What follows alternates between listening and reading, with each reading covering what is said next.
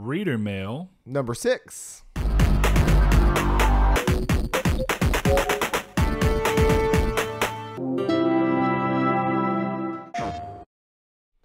Hello and welcome to Triangle Squared, a PlayStation podcast. I'm your host, Brett, back and alongside me, Mr. Saul Bridges, bringing you guys Lucky Reader Mail number 6. For all those that don't know, we ask you guys to ask us questions on Twitter, Facebook, Discord, YouTube, all the places you can find us.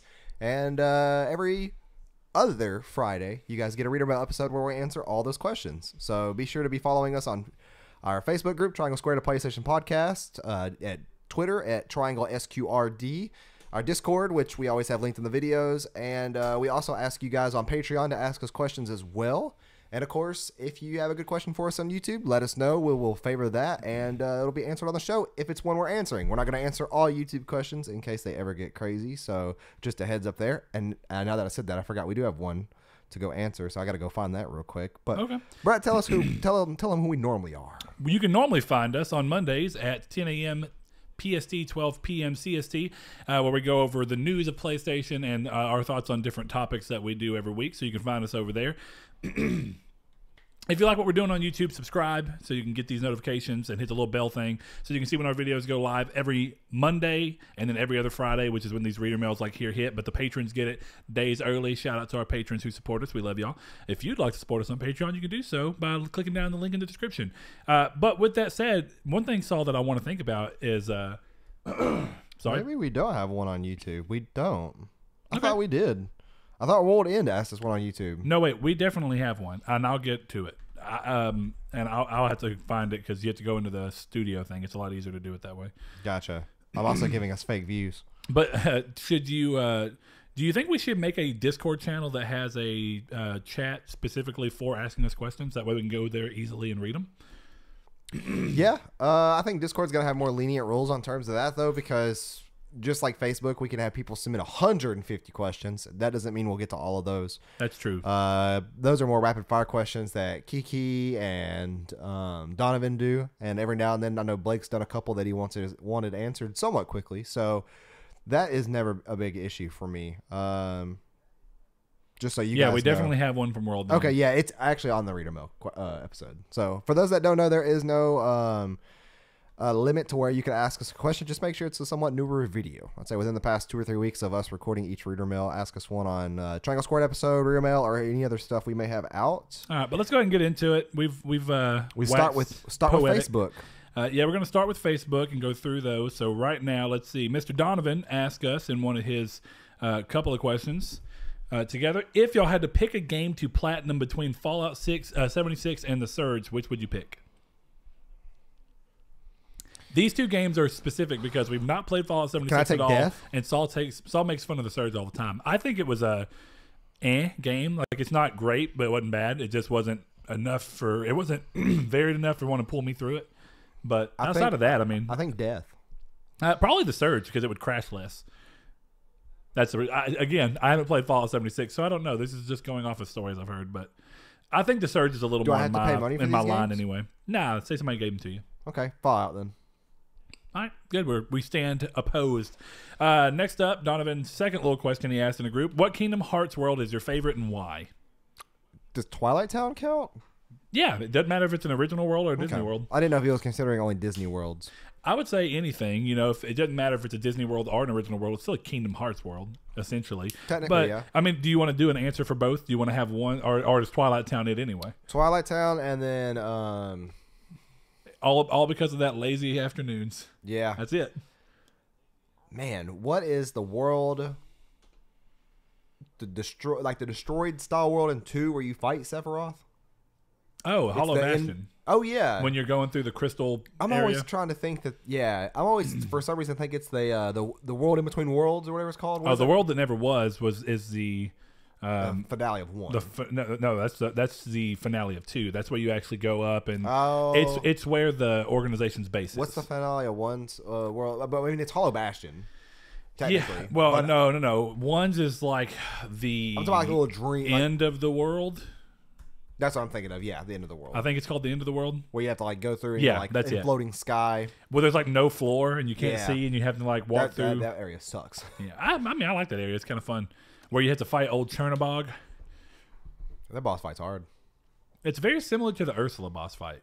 I mean, yeah, but he, like, I'm trying to think of what his attacks were, because I do know, like, you can hide through most of them when he's behind you, or you can go behind him.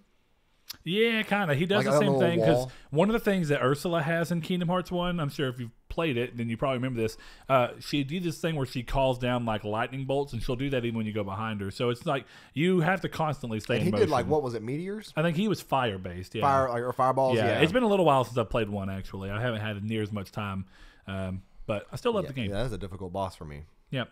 So that's that one. Twilight Town for you, or the Twilight or Town Hollow or the Bastion? Hollow Bastion, yeah. Hollow Especially Bastion new Hollow Bastion. in the second game when Yeah. you get to go to it. Yeah. Hollow Bastion is a good answer across the board because it's so different depending on whether you're looking at it in Kingdom Hearts Birth by Sleep when it's the original Hollow Bastion. And technically, without spoiling too much, I guess technically it's that in 3. You know, Yeah. it's Somewhat. back to that castle where all that stuff goes down. So there's that. I would say for me, I have a weird fondness just because I like how uniquely done it was. I think that the Timeless River was really cool in Kingdom Hearts 2. I like the idea. It's one of those worlds that you got to go. It was so different because not only did it change the way that you looked as a character, and it was cool seeing Sora in that old-timey cartoon style, but it was also like all the music went away. They had a filter over the voice acting. There was silent, there were silent people in there. There was no, like... It when felt they were like acting, an old it was, cartoon. Yeah. Yeah. So I thought that was cool. And it was just, I like the idea of moving through the little things. And its story relevance was kind of interesting, going back in time for the Cornerstone of Light thing.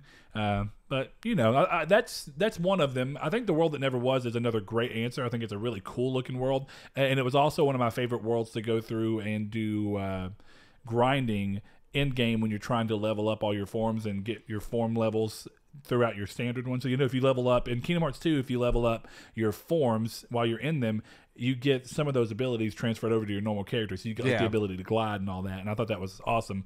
So that's what I would normally run through. And I would use that, and I would also train for specifically the drive limit things to get those leveled up at Mulan, because what you could do is you could start in the throne room thing, the little hallway that leads to the throne room. You can go drive, fight everything that's in there, go outside, fight everything that's out there, and then you have just enough time to get back up. In the original game, I haven't tried this in the remix yet, or whatever the HD remix is, but in the original game on PS2, you had enough time to get back up to the save point, and if you were still in drive form when you hit a save point, it refilled your drive fully, so you didn't have to wait. So you got it back again, yeah, and you could just endlessly train, and that's how I leveled up all my stuff for the most part. But those are good ones. Good questions. Love Kingdom Hearts. Let's see. Next question comes from Josh Soup. What are your ideal toppings on a hamburger? Cheese. Mine's super simple, but I say super. I mean, it's not even really weird. Mine is, I'll tell you what my burger is in general. When I go anywhere that lets me create my own burger, which is essentially where the only places I go, is I want my burger to be medium. I want my cheese to be preferably provolone and Swiss. Sometimes you don't get both because places won't carry both for some reason. So I have to do Swiss and cheddar or provolone and cheddar. Right. I'll do that occasionally. Then I want bacon on it and an over hard egg. Every now and then I'll do an over easy egg, but it's so messy that you still get all the flavor from the over hard and it tastes good while not being as messy. Yeah. And then I stack some French fries on top of all that and then put some ketchup on it, and that's your perfect burger right there. Yeah, I'm pretty simple. I like cheese, jalapenos, and bacon. That's my go-to right there. Weirdly I enough, have never seen you get a jalapeno on a burger, but I guess you haven't paying attention. is that what you get at 30 Burger? No, I get the at 30 burger. I get the what is it called? It's the one that they used to have the challenge out of. Oh yeah, the apocalypse. Yeah, it's the apocalypse, which that is, it's a bacon patty with cheese, an egg over easy with pulled pork and sliced pork barbecue, and that's my go-to there. I typically leave the egg off though because it is very messy already, and that just makes it like I have to eat it with a fork. Yeah. But yeah, pretty much cheese, bacon, jalapenos is my go-to thing. All right, Saul. Josh asked again in his little rapid fire. What's your favorite Disney movie of all time? I'm having a hard time thinking of any Disney movie right now for some reason. No, man, this one's hard. Gonna go with my Toy gut Story. though. I mean, technically, that doesn't really count though, does it? Yeah, Disney Pixar. Yeah. I'd count it. I want to stick with Disney proper just cause, and I like to. Treasure Planet is a phenomenal movie. So much, and I've never been like, I'm continually disappointed every time I watch the movie that it did not get a sequel. When a sequel is in the works, they scrapped it because the movie did not perform well at all, and I don't know why. It's a fantastic movie, and there was 2 movies that came out very close in time that had a similar situation, but Atlantis did better. But Atlantis is another great Disney movie that is so different from the rest of the pack in a way that it's a unique idea. I forgot Atlantis even But existed. Treasure Planet, man, there was some crazy stuff they used for Treasure Planet. Treasure Planet was really cool. Wasn't Michael J. Fox the main voice actor? No, it's Joseph Gordon-Levitt. In Treasure Planet? Yeah, he was the main kid. And it actually looked just like him, so I'm surprised you have a hard time believing that. Treasure Planet? Yeah, Treasure Planet. Joseph Gordon-Levitt. Am I thinking of the wrong movie? Yeah, the kid on the windsurfer in the beginning of the movie, and he's flying around, and literally he's going to a planet that has treasure. It's got the robot they meet later in the movie. Tell me, said that looks like Joseph Gordon-Levitt when he was young. First of all, that's not. Go to the actual like in the movie thing. You can find him. It looks like that looks like a young Joseph Gordon-Levitt. Not to me, it doesn't. That was the time around when they try and base your characters around what the character look like or what the human. They still do that in games. Wasn't that just like a futuristic adaptation of Treasure Island? Yes, absolutely is what it was. But look, there was this thing, and I can't remember exactly what it was called, but it was a really intensive 3D technology that Disney had developed for Tarzan. So the way that it worked out is that in Tarzan, do you remember the scene whenever Tarzan's running around on the he's like sliding around technically on the vines and like the tree trunks, and it does like this real crazy depth motion thing, transition effect to each shot. That's like essentially the only part of that movie that used that kind of technology. I can't remember what it was called, but Treasure Planet used that for the majority of the movie, and it was incredibly expensive. Treasure Planet also had the coolest like set of McDonald's toys or Yes, Burger King toys. I forgot which one it was, but you'd put together you actually put together the sphere. Yes, and yes. it came in 4 pieces, and once you had it together, it shone a light on the ceiling that had the map. Yeah, I'm telling you, man, great time. Did you ever play the Treasure Planet game that was on GameCube and PS2? Nope. Really surprisingly a good licensed game. I think not Chase great. growing up had it. Like I remember seeing gameplay of it, and I know that was way before a time of me getting on the internet to look at games and stuff. All right, let's see. Oh man, there's all sorts of weird stories about that I can go into forever. I think that movie's so crazy. The people who made it literally only got to make it because both of the co-directors directed a bunch of other movies that Disney wanted them to do first. Yeah. And Disney essentially let them make that movie as a way to pacify them for all the other stuff they did. And it sucks that it didn't do well, but alas, I guess it's a better fate. I'll give it this. I guess it's a better fate than Atlantis getting a sequel that was direct to DVD. You remember that? Atlantis 2. I didn't even know there was an Atlantis 2. No. It was a straight to DVD or straight to tape, whatever you want to call it at the time. All right, next question. Josh asked in his final little thing: pineapple on pizza, a blessing or a blasphemy? Nope. I've never had it. I think we answered this last episode, oddly enough. Are you reading all the questions? No, but I think Kiki asked it oddly. But that's okay. It doesn't matter. Look, I don't care for it. I get the argument that it's doing something sweet against something salty because, like I said, this typically goes on Canadian bacon. So that's a Hawaiian pizza. And the Canadian... We definitely answered this last episode because we talked about Canadian bacon. Yeah. See, now for me, I would have to have... Well, it's supposed to be that the saltiness of the ham, of the Canadian bacon, is supposed to go really well with the very tart sweetness of the pineapple. Oh, I don't agree with it. Michael J. Fox is the voice of the Atlantis. Oh, yes. Okay. Yes. So that's like, I knew one of them, but yeah, like unless somebody bought the pizza. Pretty girl. Pretty good. Yeah. Yeah. I love that movie. If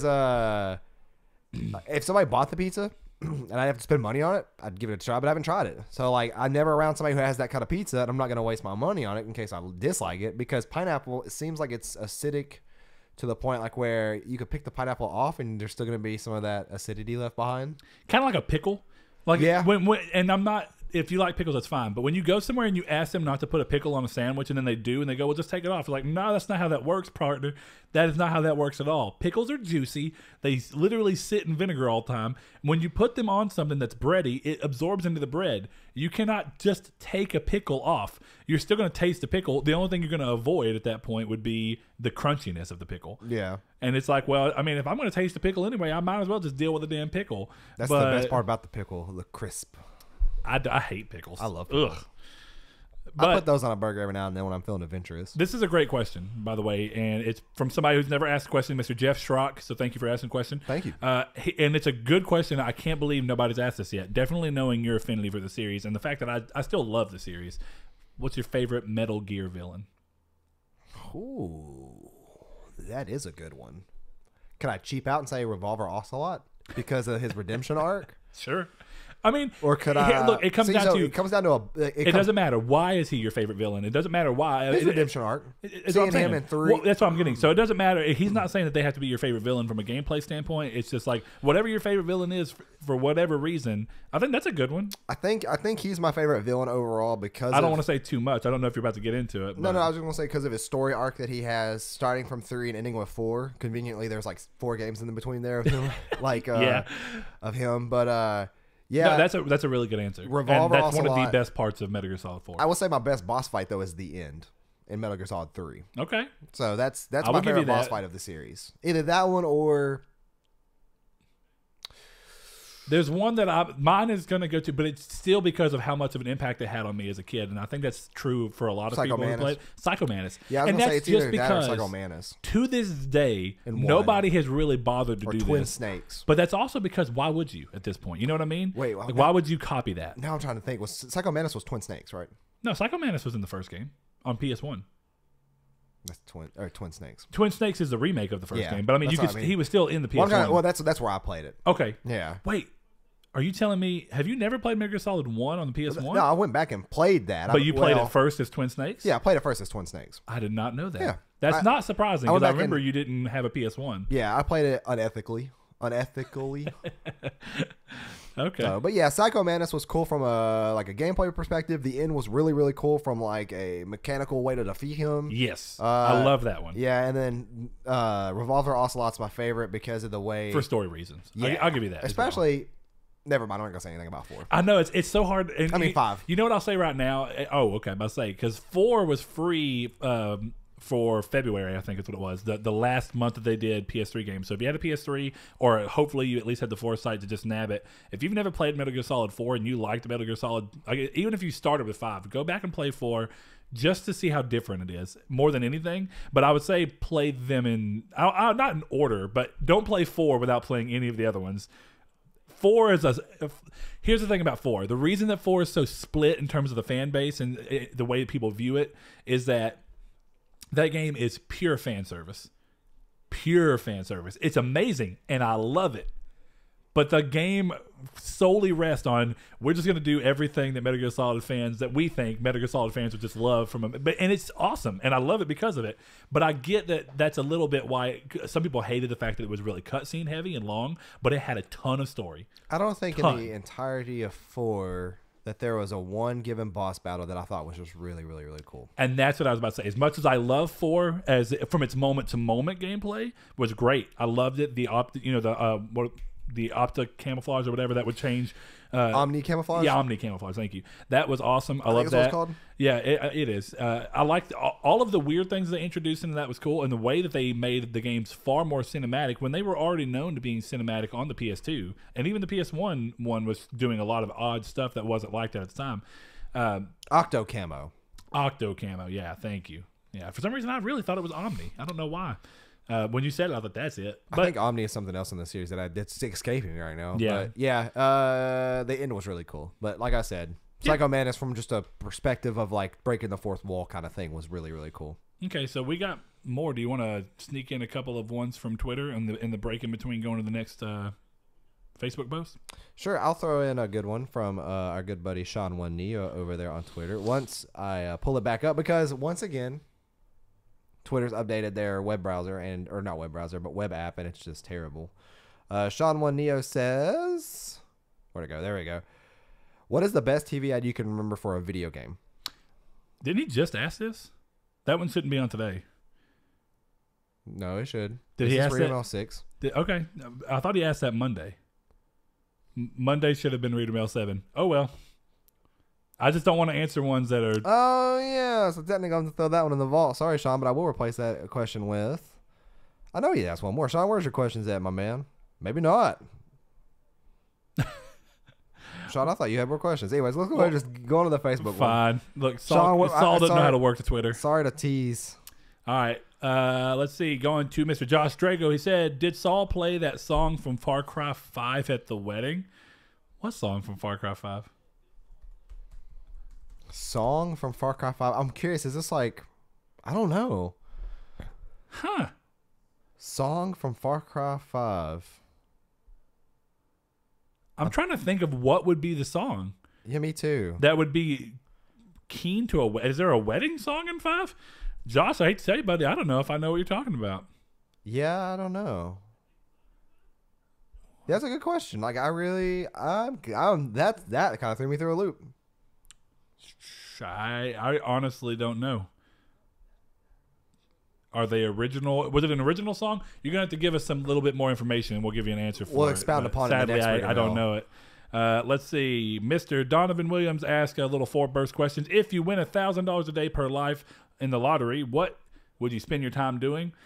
It may sound crazy. Essentially, I would go back to doing music so that I actually have time. I wouldn't have to worry about working. But I would spend a couple hours a day. I would split the way I work right now.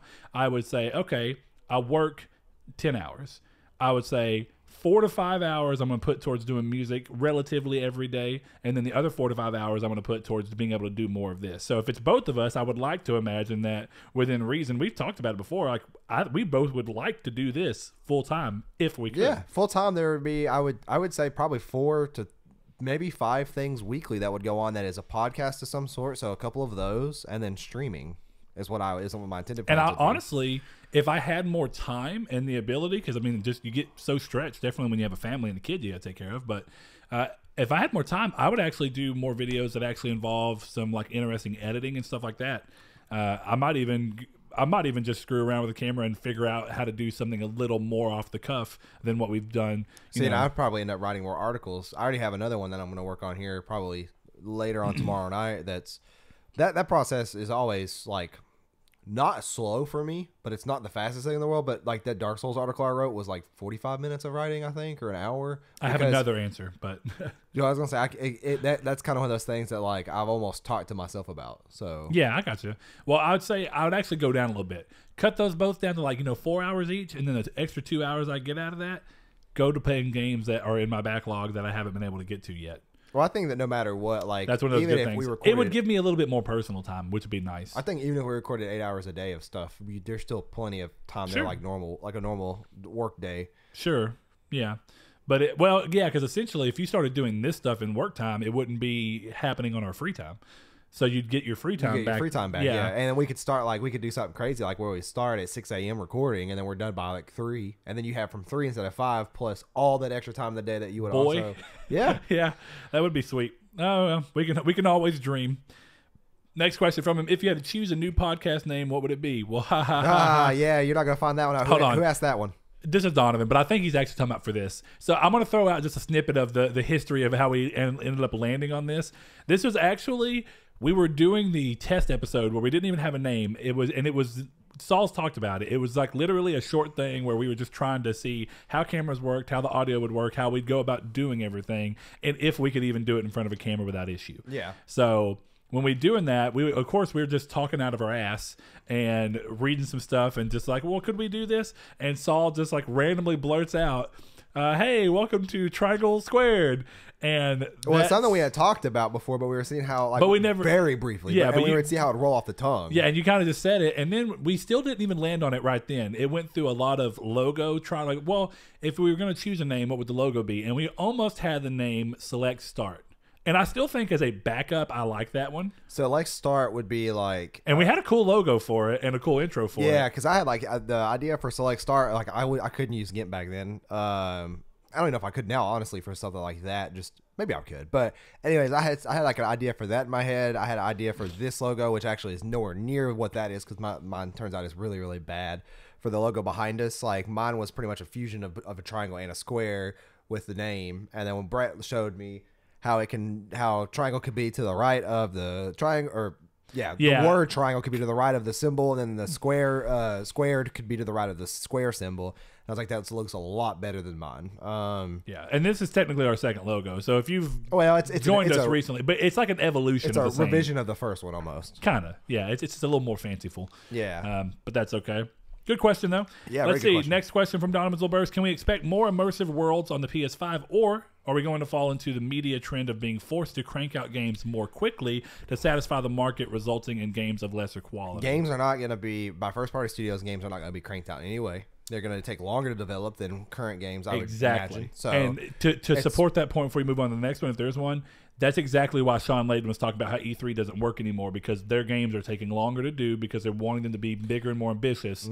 So those longer development cycles now mean that it's harder for them to reach a point where they can reveal something every year and then actually get something out every year to where it's easy to make a schedule. Yeah, so you're going to start seeing games bigger, not only in the terms of size, like for the data they take, but for the size of the game file, but you're going to see it for the size of the worlds, the immersion, and that's expensive. everything. He does say immersive, just That's what I'm talking about. But they're both. I mean, I get where you're going to an extent. I think games can be more immersive because they're more expensive. Well, I'm just saying, but it doesn't always the work. size of a game, whether you're talking about the storage size or the game file, or no, the game in-game world size, the scope directly of the game. still like is proof of how long it took to, or not how long, but it's I can't even speak. It's there to show you that this game took a while to make. To an extent, because I'm going to say this. Well, a massive, like, well done open world. Well done open world. That's the thing. It is, and we've already talked about how subjective those opinions are. But there are certain games where I'm like, from first parties. Yeah, I'm talking about first party's a little parties. different. Now he didn't say first party. This is just kind of in general. Yeah, I'm saying first party just because that's what I know is going to happen. Sure. And I don't want to speculate on second, because I know second and third parties are going to have those games that are going to be really, really well done. However, I don't. Well, they're also going to have the ones that are really big that are just for quantity's sake, right? Which and I hate. And then of course that is another problem that we're going to come across into too as well, because I don't understand how we're going to have those games where they're going to be the size of like 4 Skyrim maps, and you're like, oh, that's cool, and then you get into them and it's the same content of one Skyrim map in that size. It's like, well, this is empty and waste, or barren, or it's a wasteland. Yeah, it's either that or it's set up to where it's a bunch of the same style of missions just to pad it out for no reason. And they're both bad. Yeah, they're both really, really bad. And those decisions have been made multiple times by different companies, and they will continue to be made multiple times. Go back to the idea of immersive real quick, I do think that we see really immersive worlds now, and I think the thing about immersion is that there's a lot of things that can pull you in, and every game has different things. Some things can be music, oddly enough, will pull you in more than if you just didn't listen to it or hear it. Sometimes it's the quality of the voice acting and how much they sell a character that doesn't even truly exist. And be it a real character or not. And then sometimes it's things like the way the leaves fall and crunch beneath your feet. And that's what I was going to say, ambient noises. Like Witcher 3 still has done something that no other game has done for me except that one. And it is hanging out in the world, and you're riding Roach or whatever. You're riding your horse, or you're just walking around, and then you hear the wind going through the trees. Yeah. And it's a sound that I've not heard many games do that well. And Witcher 3 nailed it. And you know, that goes into sound is something that has gotten a lot more attention this generation for sure. Like The Witcher 3, going back to that, and there are other games. It's not just The Witcher 3, but The Witcher 3 was a perfect early example of it earlier in the gen, is where they actually want to sit there and make sure, like, when we're talking about immersion can be broken in a number of ways. Sometimes it could just be when you have a game that is so detailed in every small way that when you forget the one detail, it just comes off as weird and breaks the immersion. Yeah, I agree. And some of that can be like, if you have a game that has all these things that it does very realistically, and then for some reason you're running and you have the same noise of you running on like your feet hitting the ground. Or even if you have like a jaggy animation when you're running. Well, that's true. But I'm thinking like even when it comes to sound specifically, you know, have you ever had it to where you're running on grass and then you're running on concrete and then you're running on dirt and they all sound the exact same? Yeah, it's all the same exact sound file, whether you're running over gravel, you're running over tall grass, short. I mean, that's kind of hard. And it depends on the game. Again, you know, when indie games do it like that, and that's not the show of what they're going for, like realism is not what they're going for, it doesn't bother me. Yeah, it bothers me on games like, let's say a game like Red Dead did that. Red Dead did not do that. But if Red Dead did do that, it would have been like, whoa, what? How did they skip out on that of all things? You know what I mean? Speaking of Red Dead, I saw that earlier. Red Dead on the Switch, how's that going to work? Streaming. Just like they did with Resident Evil 7. Oh, okay. I don't know, actually. I mean, that's just my best guess. But anything else you want to add to that? No, I think we kind of got all the points across that I wanted to make. Okay. Last one from him. What 5 games would you like to see made into an anime? This is a weird question. Take a game and adapt it into an anime. It's not that odd because you think about the fact that a lot of game series have been adapted into comic books, and it's not that much more. I of a know I move. don't have an answer for this because I was going to say Dark Souls, and then I realized that's Berserk. Bloodborne? Then you get an anime that's very. But even then, there's Bloodborne like stuff in Berserk as well. Oh, okay. I haven't watched. Miyazaki loves Berserk, so he's drawn a lot of influences from Berserk. Okay. Well, I was just thinking of having something that was a little more Lovecraftian. Halo did an anime, you know, which would be something cool they would see, but they already did it. God of War wouldn't work. Infamous wouldn't really work. Maybe Infamous would actually work. Infamous might work. Infamous already has that comic book style. I think translating that more into an anime would work. So, I mean, Destiny would be kind of cool. Like, they did it with Halo, and it worked for Halo to an extent. I don't remember Halo having an anime per se. I'm pretty sure they did. I think it's been well. And what do we want to say as anime? You know, because technically anime is just animation, so we can run that across anything. But I'm assuming he's meaning in here something that's a little more geared towards the typical Japanese animation market. Yeah, that's pretty. That's not real, but it's Halo Legends is what I think is what that is called. Of what my head is thinking of. Yeah, Dead Space has already had it happen too with their little Dead Space movies that were really cool. Deadfall. What was that? What it was called? Deadfall. Dead Space. Yeah, actually, I think it was. Or Deadfall was one of the side games. I know that there was Dead Space. There was Downfall. That might be what we're talking about. Yeah. Yeah. Halo Legends is pretty anime inspired. Yeah. See, here goes Dead Space Downfall. Yeah. So like Resident Evil, I guess would be kind of cool, but I feel like Resident Evil's been done with their movies like Revelations. I guess it's not that weird of a question. Not Revelations. I'm sorry. I can't remember what it's called now. The CGI one with Claire and Leon. There's multiple of them actually. There's Resident Evil Outbreak. I think that's it. I think is that the one where it's like at an airport in the end and like they're in an airfield. Oh, Outbreak is a game. Never mind. My bad. There is definitely a Resident Evil. I know what CGI movie, and I don't remember what it was called. I owned it at one point, which is what's sad. There's Vendetta. It looks like that's not what it is. I don't think. Oh, here they are. The one I was thinking about was Degeneration. Then they did Damnation. I don't even think Degeneration was it. And then they did. Oh yeah, Vendetta. it might have actually been it. Yeah, Degeneration I've seen. That's the one that had Claire in it. That's the one that took place at like an airfield at the end, right? Or like an airport. Honestly, I don't remember. I saw it back when it came out, but it's just been a long time. I'm about to Control F this and just type in airport. Yeah. Man, Control F you. The airport has been locked down by a local special response team in the United States Marine Corps aiding evacuated survivors. So, yeah, that's it. Okay. I used to own that movie on DVD somewhere. All right, well, that's the last one of that little section. So, hold on. Let me move up and see if there's anything else. Sure. I'll throw a quick Twitter question in there that seems to be fun to answer. If you guys are offered an opportunity to appear on any podcast show, which one would it be and why? Love you guys. Ooh. Thank you, Kiki. Love you, too. That's a hard one. Now, I do know that if I can stretch this question a little bit and be on any internet show, I'd be on Hot Ones. You think I'm joking? Yeah, you want to tell people the great story of how you signed us up to hopefully get on the Hot Ones? Yeah, they had that little giveaway. Didn't happen. Didn't make it. Didn't make it. I didn't think so, but it's still, I could tell, it makes sense. Saul loves hot food. I do. Saul likes the idea of catapulting our podcast into success by I don't putting care it in about front that. of a bunch Honestly, of people. I just want to eat wings with Sean Evans. Go through that experience. So see if any of y'all do you think you get all the way through it? That's the question. You know, I think the bomb, which is the third from the last sauce, would really mess me up. It seems to mess even a lot of good people up. So yeah, did you watch the one with Johnny Knoxville? No, yeah, I watched the one with him. I've watched every single one of them that's come out actually, except. Except that sounds like that's not every single one of them. I was gonna say the Natalie Portman one. And it's because the Natalie Portman one, I was like watching it and I felt sick and I laid down. And I was like, I don't want to watch it anymore because it made me feel sick. Natalie Portman makes me sick, even though she's a good actress. But Shaq, see, the bomb is it's not the hottest. It's the third from the hottest, but it's almost like it tastes like battery acid, is what everybody says. Oh, I do remember which one you're talking yeah, about. And Shaq was like, he's like, where is this one from? And Sean was like, Canvas. And Shaq was like, Canvas don't know hot foods. And he took a bite out of it. Canvas? Kansas. My bad. Okay, I was like, Kansas. And then he said, Kansas doesn't make hot food. And then he took a bite out of it, threw it away. And then he looked at the camera and said, oh, I apologize, Kansas. This is Shaq. So, like, I would really love to be on that show. But I guess to go back to a podcast, I guess technically Joe Rogan would be fun. I was going to say Joe on. Rogan because of the thing about it is I don't watch enough podcasts because I don't have enough hours of the day. And I was talking to Blake about this last night when we were playing the division. I like Joe because of the variety of people he has on. But the reason is that the variety of people he's had on has shown me how good of an interviewer he is.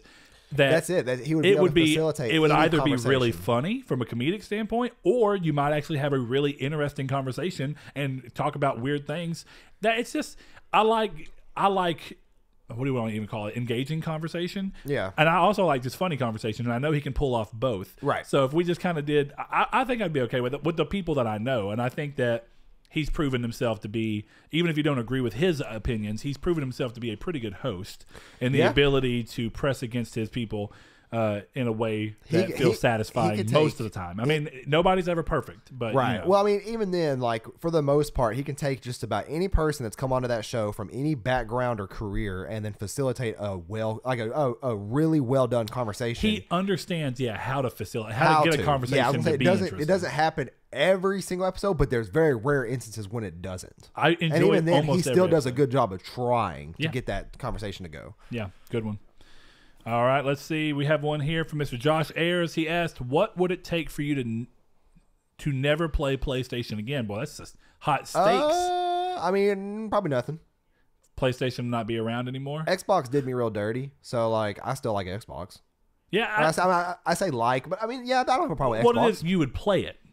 Yeah. It doesn't even matter if you really want to own one. This is going as far as saying that even if you were at your friend's house and he was like, "Hey man, I've got Diablo 4 on the PS5. You want to play it?" And you go, "What?" Well, not to mention that, but like Xbox is coming out with some dope custom systems for giveaways and stuff. And like I was just thinking, I'm like, technically I don't want to enter this giveaway because I don't want to like and retweet an Xbox account on our Twitter for PlayStation. I go to my personal account for it. Well, I thought about going to Nartec for it, but it is probably the coolest looking and one of the coolest looking custom consoles I've ever seen, and that goes even for the limited edition Xbox One X of Sekiro. Mm-hmm. Both the Xbox and the PlayStation Sekiro was really cool. The PlayStation one was pretty decent, but the Xbox one was one of the coolest of Sekiro. Yeah, that was the original. I thought the PlayStation one looked cooler because of like the real sense of wood there. That was the Xbox one. No, I'm talking about the Xbox one was the one we saw first.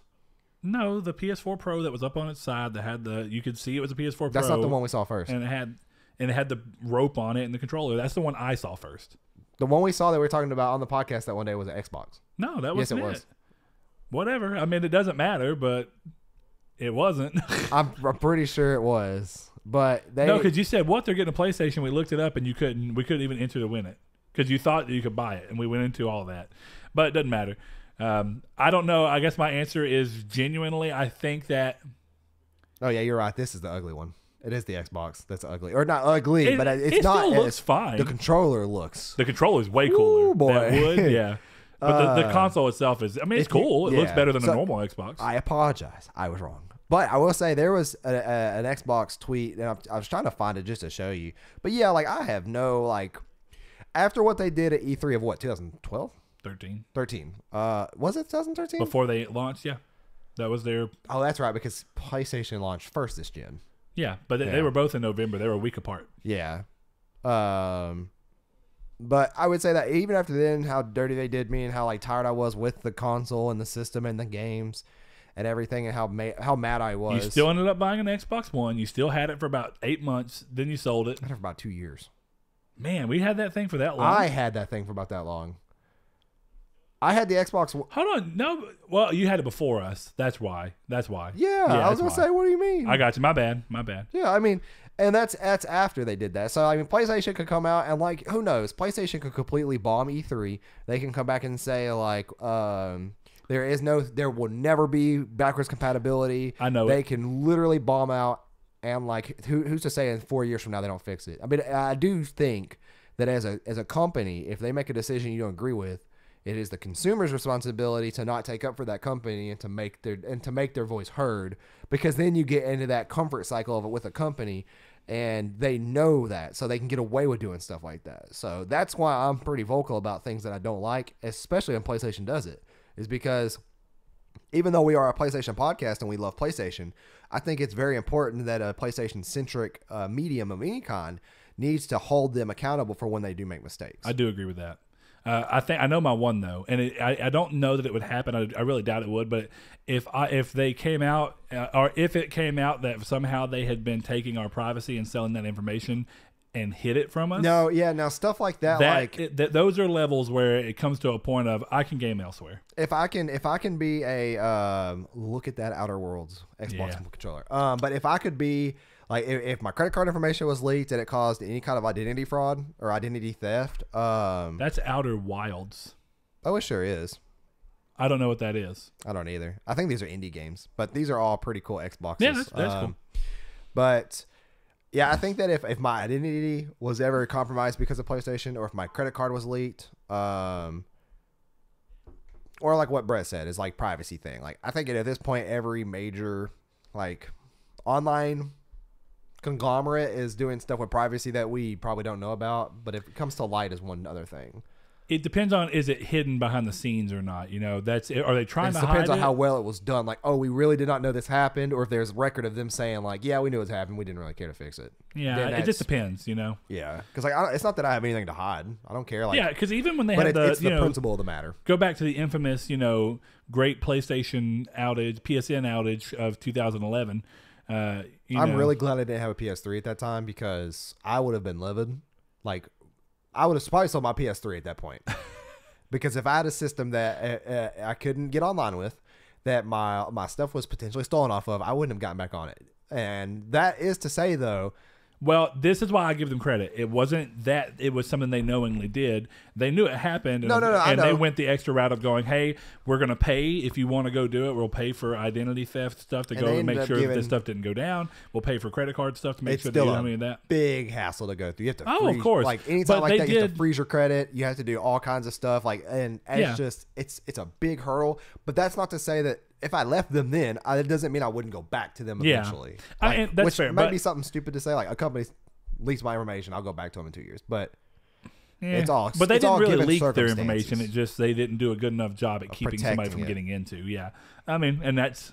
But they also did everything that they could in their power to try and make it right, and that's what they had to do. Right. So, okay, we got some more here. Mr. Josh Shoup asked, if money were not an issue, what is your dream car? A 2018 Hyundai Elantra. That I just don't have to pay for. Yeah, like I would probably just pay my car off, honestly. I really don't have a dream car. I don't really care about cars enough to have a dream car. If we're going to go with something newer, and I mean, just because there's tons of nice cars that I would love. I think that the new Teslas are just, the Tesla Roadster that they're talking about doing, oh, dude. With money being no option, yeah, that's awesome. Can you imagine the feeling of sitting behind a car that makes essentially no noise and then going from 0 to 60 in like 1.2 seconds? It's a little hyperbole, but it's not that far off. You heard about that new bill they're proposing, right? Where electric cars have to make sounds.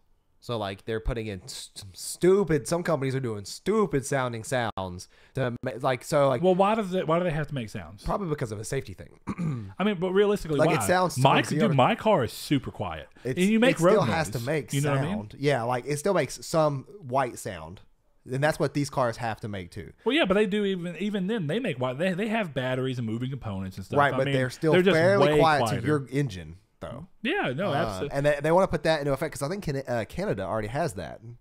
That seems like an odd thing. But going back into cars that I actually love, I would absolutely love a 67 Shelby GT Mustang. Those are beautiful cars. I really love the old muscle car styles. I think it's one of the most attractive looks that I've seen on a car. They're just very smooth and sexy. And going back to that, I'd also like a 74 Ranger XLT. Now, this was it's technically an F100 Ranger XLT. This was before Ford had the Ranger line as a separate, smaller truck. And it was, part of this thing where they did it as like a trimmed version. So the XLT was the top trim. Apparently, this is something that happened in 2016. Electric cars are now required to make noise at low speed so they don't sneak up and kill us. And this is from The Verge, and they say that if it's 19 miles per hour or less in a car that's 10,000 pounds or less, they're required. It says the alert sound is not required at higher speeds because of other factors such as tire and wind noise. So this is mainly for it's all up to the depend of the automakers to use the sound, whether it's a fake engine noise or a beeping noise. And then some of them are ridiculously sounding. You know what that makes me think of? The episode of The Office where Andy's sneaking up on Dwight because he put that note on the bushes and Dwight's reading it and he's pulling in behind him. Prius. And he's like, oh, he's genius. It makes no noise if it's going below 5 miles an hour. So apparently that's for the United States. This is for the UK, it looks like. Because I say that. It's in kilometers. And I just don't know. Well, so you literally have no dream cars? No, not really. I guess Well, I don't know. Mine, a lot of it has to do with just weird things that tie into. I mean, my dad had one of those F100, the 74 F100s, Ranger XLTs. But really what it comes down to is much as I love the truck because of fond memories and that, I also just think it's crazy how aggressive looking of a truck it still looks to this day. Definitely if you put the right stuff on it, tire-wise and whatnot, they're gorgeous. I mean, I'm a big fan of people who have made really interesting handcrafted little things. And the older the car and the more you see the way that the things are made, it's kind of interesting, and looking at it, it's like, man, that was a really out there design for a time period when they didn't have the same technology we have. Yeah, especially since stuff was so stylistically different back then. Technically, I'm going to throw another one in there. I would get a DeLorean. I hate DeLoreans. Hold on. Dude, DeLoreans are super ahead of their time in terms of design language. Yeah, back in 1985. Yeah. But, dude, they're still an iconic car. You can't see it and not go, that's cool looking. No, not to me. I do not like the way those cars look. I don't like anything. You know they sell them again? I'm sure they do. They use probably 30 or 40,000. They use the original frames, so the cars are brand new. It's a new car with an old frame style. And it's crazy because what happens is the VIN number's on the frame, so technically you're buying a new of a frame that's from the 80s. It's really crazy. That is kind of cool. It's really cool, and they're not like $40,000. They're up there. They're like $80,000. I don't like, but that's not bad, and it's for collector's purposes. Yeah. And the original DMC, that was a problem. The original DMC had a bunch of problems. They don't. Yeah, that's why I don't like them. Yeah, but I mean, even stuff like the doors wouldn't properly open if you had to park in such a small clearance. Like you couldn't. Well, yeah, but I mean, they had engine problems. They messed up all the time. They were not flux well. Capacitor stopped working. Yeah. Exactly. You know what I'm talking about. But yeah. Like I mean, if somebody was like, here is $80,000 to buy one car of any of your choice, but you have to buy one car, and here it is today. Probably like, okay, pay off my car, and then I'd buy a Tesla Model Y or any Tesla that would fit my budget. Get the Model 3 right now. They're good looking little cars, and you can get them as low as 30,000 or I want a brand new 40,000, I think. I want a brand new one from Elon Musk himself. That's why the price will hike. Yes. Elon Musk will drive it. This is just the Model S's that are 60,000 ish. Yeah, the Model S's are, dude. They're good looking. I mean, cars, technically, though. I would say that would pay if I had. Yeah, I'd probably do a Model S. Are you a fan of the grillless look? Because they don't put them there because they don't need them. I am not a fan of the grillless. I think it looks slick, man. No, dude, the new Model Ys look ugly. I haven't seen the Model Y, but I'm talking about the Model S, the Roadster, the oh Lord, what's the SUV one they have? I do not know. Hold on, I think it's the Tesla Model X, and it's an SUV, but it looks pretty aggressive, man. And I think it's a cool look. I mean, hold on, let me see if I can find one. See, for me, if that just had a space cut out right here, it just looks like a weird. Well, the reason I like it is because they have kind of a lip to show where it would be, but just have a hole there or something. I mean, they could put one there. Or black, just paint it black even. They could put one there. It would literally just be for visual purposes. Yeah, I was saying it wouldn't serve a purpose. It wouldn't serve anything else. That's your trunk, which also may be a problem about you need. Look at that. That looks good. No. And look, the reason white is the best color I've seen on that, and that makes it bearable. And look at that. It's got the old Lamborghini DeLorean doors. I don't like those doors. Only on the back. I know, but I don't like them. I only would get them because nobody would sit in my back of my car. Rarely do they. Yeah, sure. All right. Well, that's cool. That's interesting. Next question, Brett. Next question. Thank you for that one, though. That was a fun question. When constructing, this is also Josh. He had a little quick fire. He says, when constructing the perfect burrito, what ingredients are in it? Sausage, egg, bacon, cheese, jalapenos. So breakfast burrito. I'm with you, though. No. Yeah. I was going to say a sausage, egg, cheese, bacon, jalapenos. I'm going to go Chorizo. red pepper and green peppers, and a little bit of onion. Real little bit. I mean, that's really good in there, and have it very evenly, lightly throughout it. Yeah. Egg, sausage, I'm with you on that. And make sure it's, and this is going to sound crazy, whenever I made myself breakfast burritos, I tried my hardest to get my sausage to get as close as I could to the McDonald's sausage that they put in there. Not taste-wise, texture-wise. It's so interesting how smooth their sausage is. And if you can get that with sausage that tastes a little more reasonable. It's not real sausage. Probably not. But the texture I like. So, and I was able to get very close with mine, but it had a more strong sausage flavor. I like that. That's good. Yeah, it was really good. I love that. I'm with you, though. Slap you some cheese in there. And cheese differs between what you're trying to do because cheese can go so crazy. Yes, it does. No, it doesn't. Not for burritos. There should only be 2 cheeses, mozzarella and or cheddar. I was trying to say sharp cheddar, but I said cheddar. But yeah, well, cheddar. okay, so sharp cheddar. Or mozzarella, yeah, depending on the burrito. I mean, I disagree. There's so many other cheeses, but breakfast not burrito. going to. Even then, What are you going to put in a breakfast burrito? Hold on. First of all, Swiss cheese would definitely work in a breakfast burrito. It would complement everything else going into it. And the thing is, because I love about Swiss cheese, I always call it the complimentary cheese. You just like it because it has holes in it. Okay. But no, it is a great cheese for that. Like, there's some cheeses that don't work in situations. I don't think I'd put Gouda in that. Absolutely not. That's what I'm saying. So there's definitely cheeses that don't work for it, but there are plenty of cheeses that work in that situation, and I just feel like you're crazy. But look, cheese has to be in there some way, somehow. Everybody knows that. Every burrito has to have cheese. Yeah. I'll give Saul this. Sharp cheddar is really good, and it's my preferred especially cheddar. with sausage. Or smoked. I'll do smoked cheddar. Smoked cheddar. No, because you get that from the sausage if you cook your sausage right. You get the smoky flavor. Yeah, I get you what get the you mean. contrast from the sharp. Yeah. Valid on both parts, but I also do like normal burritos where you start going into. I say I love fajita chicken meat. So I hate fajita chicken meat. Oh, I love brisket. Much. So like brisket, jalapenos. I would actually say do a combo. Cheese, do beef, beans. do fajita beef. I don't like combination burritos. Throw me a couple of shrimp in there. And go back again with oddly enough, the red and green pepper. We gotta stop talking about this. I am so hungry. I'm hungry too. Okay, let's move on. I am like about to die of hunger. If you could bring back a franchise from pre-2005 at the cost of abolishing a current franchise, which series would you bring back and which series would you discontinue? Boy, that's some lofty stuff right there. It's kind of easy for which series I would abolish because you could do any one. You just don't like. Yeah, it's just at the cost of knowing that, like, let's say it's a series you like, but I don't. Pre-2005? Pre-2005. I've got one. I think I do too. Legacy of Kain. Yeah. And specifically the Soul River spinoff. I love those games. And let's see, what would I discontinue at the start of it? I would do a series that nobody has really cared for. See, the thing is, getting rid of a series means you get rid of its history to an extent, right? What do you mean by abolish? Does this mean that they won't make any more? Think of any offhand series you don't care for. I'll abolish the Surge and I'll bring back the Chrono series and get a new Chrono Cross game or Chrono, whatever it would be, Chrono Cross Trigger or Trigger Cross. Sure. I don't know. Whatever that would be. Okay, I've got it. Okay. Bye-bye Watch Dogs. There you go. Hello. And technically this is going to be pre-2005. I don't think I have a little problem with that because Watch Dogs multiplayer is fun, so. Well, technically there's been a... Look, I'm gonna bend the rules just to give an example of a game I love. I want whatever it takes. I want something to happen in the same vein of 2008 Prince of Persia. I will die on this hill so forever. many people hate that game. Oh, I know, and I'll give them the one reason I'll agree with them that's BS is that the real ending is behind DLC. Yeah. Outside of that game is phenomenal. I love it so much, and it's a perfect example of a game that had really amazing art direction at a time when games were not known for that. Design. Love it, and of course, doesn't hurt that Nolan North was the prince's voice. So he was the only voiced actor in that game, wasn't he? Or the voice character? No, was he not? Okay, no, the girl was too.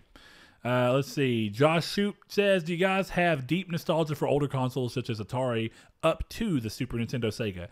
Sega is about where mine start. I don't have anything else. The Sega Genesis 16-bit is where I started gaming, like I've talked about before. I have I'm not going to say deep nostalgia. Deep nostalgia hits in PS1 for me. And even a little bit of Sega Saturn, oddly enough. But Dreamcast, PS1, those are where like my deep nostalgia hits. Outside of that, though, I have a ton of weird games that I just remember super well from the Sega Genesis because I guess it's like that gaming root thing. Chuck Rock 2, Son of Chuck. Never played Chuck Rock 1. I played Columns, which was essentially like a Bejeweled before Bejeweled existed on the Sega. Love that. I played Booger Man, my first game ever, and I love that game.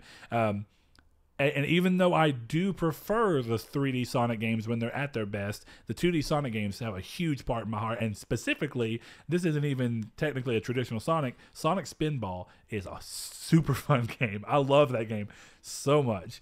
And also Sonic and Knuckles shout out because I still love to this day the idea of being able to hook a different Sonic game into it to play levels off of the other game that with Sonic and Knuckles as the characters. It was like, to this day, it's really a crazy idea to think about doing that from a hardware perspective and not from a software. Yeah, it's cool. I'm going to say Super Nintendo, since that was the very first system I technically started on, and I have a lot of good memories there with the Addams Family, Link to the Past, Jurassic Park, a lot of good old games like that. So, Super Nintendo. Good one. Let's see. What are your guys' thoughts on people using cheat devices? To my best knowledge, at this point, there's no way of cheating on the Xbox One or Nintendo Switch unless you have modded the system. But with PlayStation, there is a save wizard. I don't know enough about this. I did not know that there was an active way to cheat on the PS4. I know the PS3 had some, and so did the Xbox, where people would cheat on Red Dead Online and whatnot. But going into current gen system like you are, I'm not. I mean. My thoughts on it is, of course, in a perfect world, in any kind of competitive game, there should be no reason to cheat because here's the thing about cheating. Cheating's fun for a very short period. Every now and then when I'm playing something with like my daughter or something, I'll cheat just to be ridiculous and kind of mess with her and have fun. And then I'll go back to playing normal. And of course, I'm better at her at a lot of things anyway. But cheating has this short-lived fun that could just be like, oh, I'm screwing around. This is fun to do. But in the long run, it doesn't hold up. And it's one of those things where it loses the point of the game where you actually feel like you're doing something. Yeah, and I pretty much, I'm one for like, if you're doing it in a single-player game, that's all right. But if you're doing a multiplayer game, you're trash.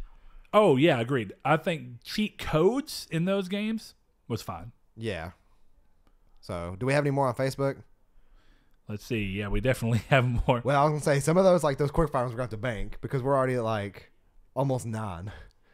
We haven't got to Twitter yet. Yeah, we're almost done. This is the last one. Or we have to use the quickfire questions like quickfire. We'll do it. Look, we got this right here. Describe the moment that you knew that video games went from being a passing phase to a lifelong love. What game were you playing? Was it with friends? Mine, I've talked about this before. The moment that I knew that I loved video games and I was like, I'm never going to be able to put these down was realistically Kingdom Hearts 1. And it just kind of started my lifelong love letter with them. But the earliest example of a game that gave me the feeling, and I just, you're still a little too young, was Crash Bandicoot 1 on the PS1. Honestly, mine is going to go back to A Link to the Past because being one of the first games that I beat, and then it's one of those weird things that, like, even though I had other systems at the time, I still preferred to play that over something like not GoldenEye, 007 Nightfire on PS2 when that got at launch. It's one of those weird things that like I always would go back to, and I still will to this day. So yeah, Link to the Past. Excluding now, and this is all still Josh. Excluding now, if you could live at any time in history, when would it be and why? This is a rough question. I don't have an answer for that because I love history. I don't like any other timeline that I would want to live in. They're like. What I mean by that is that I would never want to live in any other timeline than what I currently live in. Well, you know why? Because you're logically enough to go. You know how many amenities that we have now? Like, if I go back to that timeline, the chances of me dying of some random disease, they don't even know what it is. Oh, yeah, dude. Like, or just, it's not only that, though. It's just like, it's one of those things that everybody is, people go back and say, like, if I had to pick one, it'd be the 80s. Odd. I mean, that's the closest to when I was born. I mean, I guess, but I guess why would you want to go to something that's so close to something that because you can I grew up tell. In the early 90s, so like that there's still culture and ways of life and stuff that I'm familiar with. So because I don't want to go so far back that I'm not familiar with it because I don't care. Like I don't care enough about that time period to want to adapt to myself to live that way. I'm too lazy for that. late, and this is another one of those weird reasons as to why I really love the Order. I really like late 18th century and even early or late 1800s and even early 1900s. There? Hold on. I get your point. And honestly, I agree that I don't know that I could be, but that's because of my brain being too much like oh man, all the bad stuff that could happen. I do love those things enough to think like it would be very interesting to be able to observe what that was truly like right now. As crazy as it's going to sound, can you imagine what it would have been like to be in the time period and actually live through it and everything? And let's say it this way. Let's say it didn't have to be permanent. Let's say that you could go, even if it was 2 weeks, you can go to 2 weeks, go to the time period when like the bubonic plague was hitting really hard and see what was going on in that situation and kind of how people were reacting. And then catch the bubonic plague and die. Hold on. Knowing that, that's what I mean. Knowing that I won't catch it? In my brain, it'd be like the knowing that I wouldn't catch it. Being able to observe that point in history is crazy. Being able to see how people deal with the panic and mass history of knowing they're going to die. Or was it even that bad at that point because death was already so common from other diseases? You know, we're in a time period right now where death is so scary to us, I think, because death has not been common in the last 70 years. Not in the same way that it was. I mean, once we started figuring out these things, once people stopped having to bury one of their kids, which was pretty much a common thing prior to the 50s, it was very likely that at one point in your life, and maybe you can go a little further back, maybe like the 30s, but it was still, that was when the Depression hit. So it's still likely that if you had a kid, one of your kids, definitely if you had multiple, if you had 3 to 5 kids, you're going to bury one of your kids most likely. And it was just a crazy thing. So I don't know if anybody ever really had the same fear that we do. I think we think back about the bubonic plague and it's like terrifying, but I don't know if it was as terrifying for them because death was already all around them and that was just upping the scale a lot. But we're in the safest time in history right now, even with mass shootings and stuff going on. See, my whole thing though is that history has done such a good job of documenting that kind of stuff that I don't need to be there in person. I disagree entirely. History, the biggest problem about history is that history is all written from weird recounts of it. It's always done way too shallowly. It's really, you have to do a lot of study to actually have a real understanding of what was going on at that time. The problem, and part of that I put on the fact of how they teach history. They teach history in this very shortened and condensed version. One of my favorite things that someone said recently that I find very interesting, it was Tim Pool, when he was talking about the Civil War, and he's talking about, saying like, do you think that we're in another Civil War? History is so interesting because it's trying to condense years into a very... Did he just say, does he think we're in another Civil War right now? No, somebody was asking him, like, when do we think that we're going to be on the verge of... do you think that we're on the verge of another Civil War? And he goes, we could be in it right now and not even know. Because the thing about the Civil War, when it was first going on, he goes, people back then, because it was such a long, expansive time, he goes, they didn't even... Sometimes they were fighting and didn't even realize that they were in what was going to be known as a Civil War. I mean, well, yeah, because it's not technically declared. It's just like that's the Civil War at the time of happening. Exactly. History is more about the way that people perceive it after the events have happened. Right. Seeing it in the moment is so much different, and the way that you would actually, and that's what I'm saying. But you wouldn't be able to do anything. I have such a shallow. No, it would just be being able to witness it. Just to witness it would be enough for me because I think it's interesting. The problem, not even from a greater understanding thing. I guess that's part of it, but it's just that. History is so shallow that you can feel like you're an expert on something and have read every piece of history that you can and actually be more knowledgeable than the average person on something. But going back there and seeing it, it's going to be so different. Well, of course that's going to happen, but there's still enough information and educational to pieces give you an out. idea. It's not even an idea. It's just the way it was. Like, for the most part, you can't say an idea when I don't know. So much of it was documented. Like, people understand the way the bubonic plague was. They understood how they lived their lives. They understood the day-to-day stuff they did. Like, what more do you really need other than what would come from that first person? Experiencing it and actually having the emotions. There's no way to have that information. Oh, well, yeah, but this is talking about being able to go back. Right, but I'm just saying you're saying that it's not technically complete. I'm not saying that. I'm not even faulting history. It's the way that we as humans have to do it. We've always done it, even with oral tradition. It's the way we are. We have to find ways to shorten long things, and by doing that, you miss out on a big bulk of what it is, and really being able to truly try and give. The closest thing we have right now to trying to have somebody experience something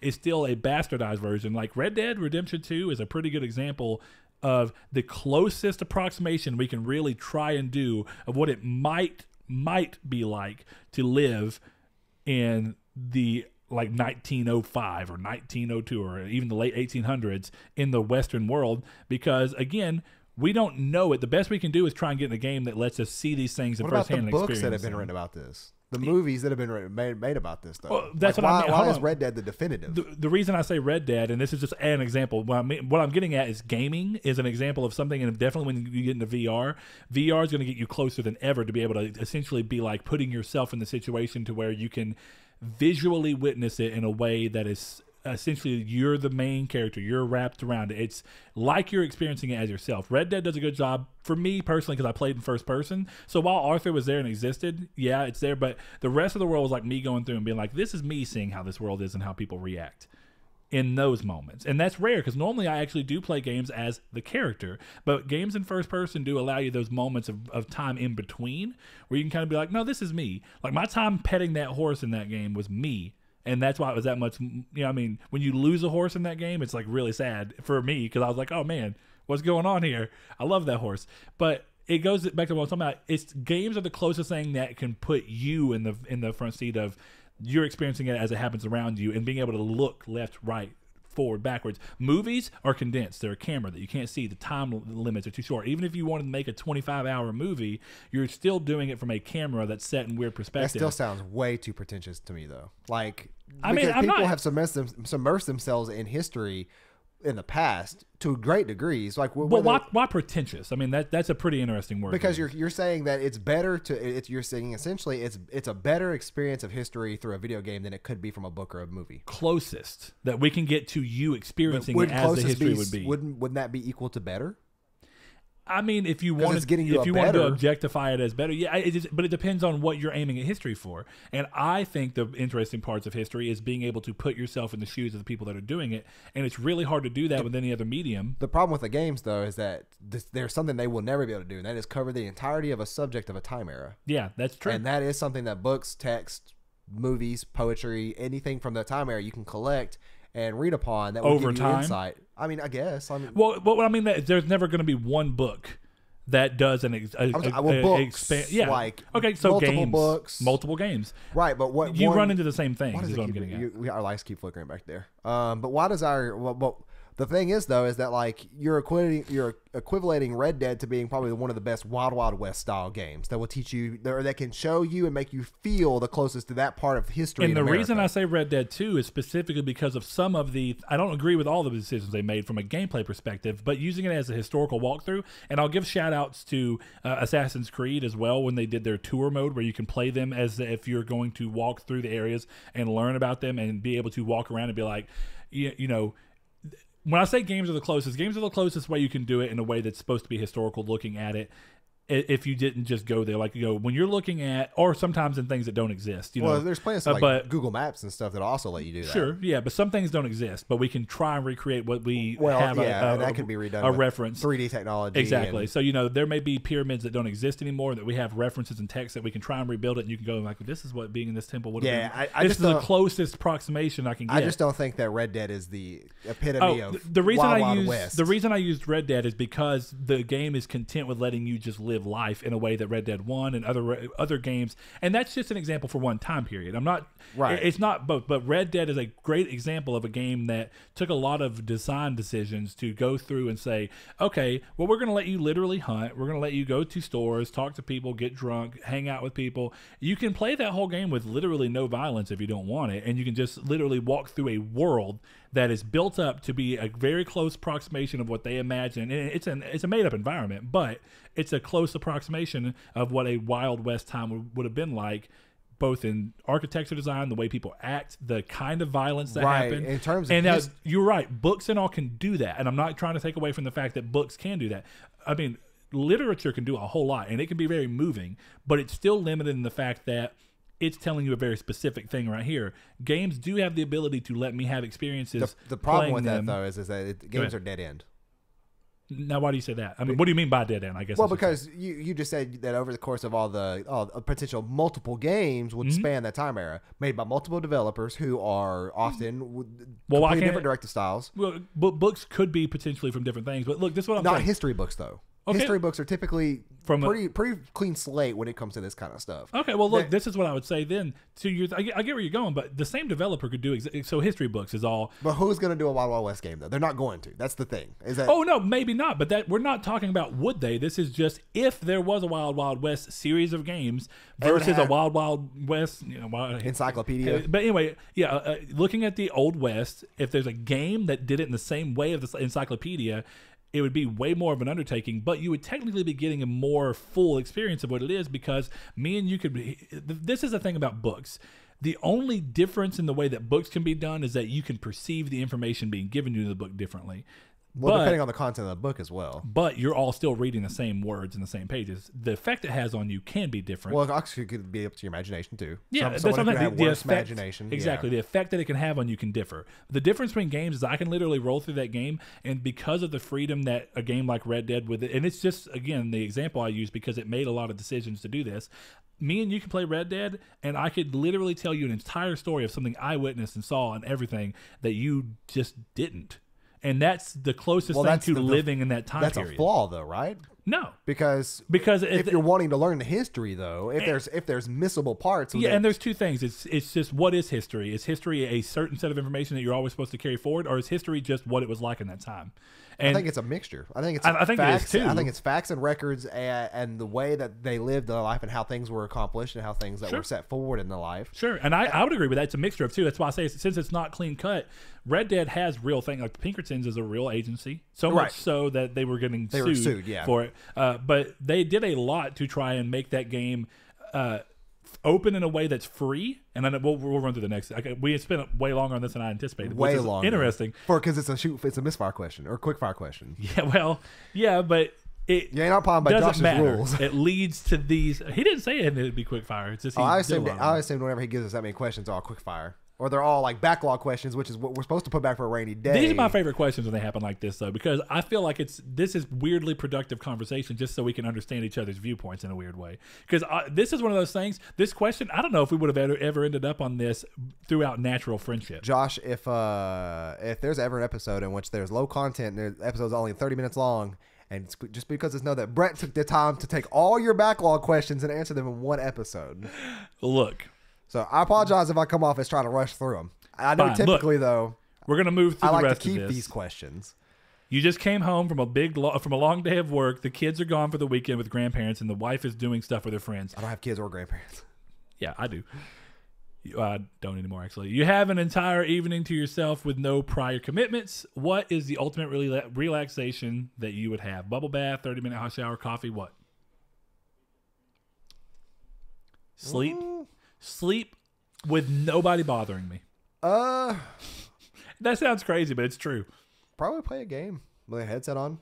Yeah, that goes to show you how crazily different me and Saul's lives are. And I think Josh kind of understands what I'm saying. Like, when you have kids and a lot of different things that kind of happen and are going on constantly, it's like the pacing of life changes so much that when you get it off and it's like it's just you, there's something so nice about either sleeping with no one bothering you, which is a very odd and very rare occurrence, or sitting in silence because you don't ever get it. Right. It sounds weird. There's been a couple times since I've gotten that chair where I just sat in the chair and it was like, everybody else is asleep. I'm by myself, and I'm like, I just want to soak in nothingness. Yeah. Even if it's 10 minutes, I need 10 minutes of.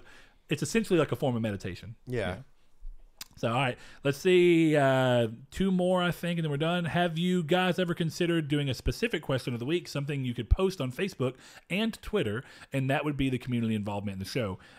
We could also add that into the community state. You know, that could either evolve into that.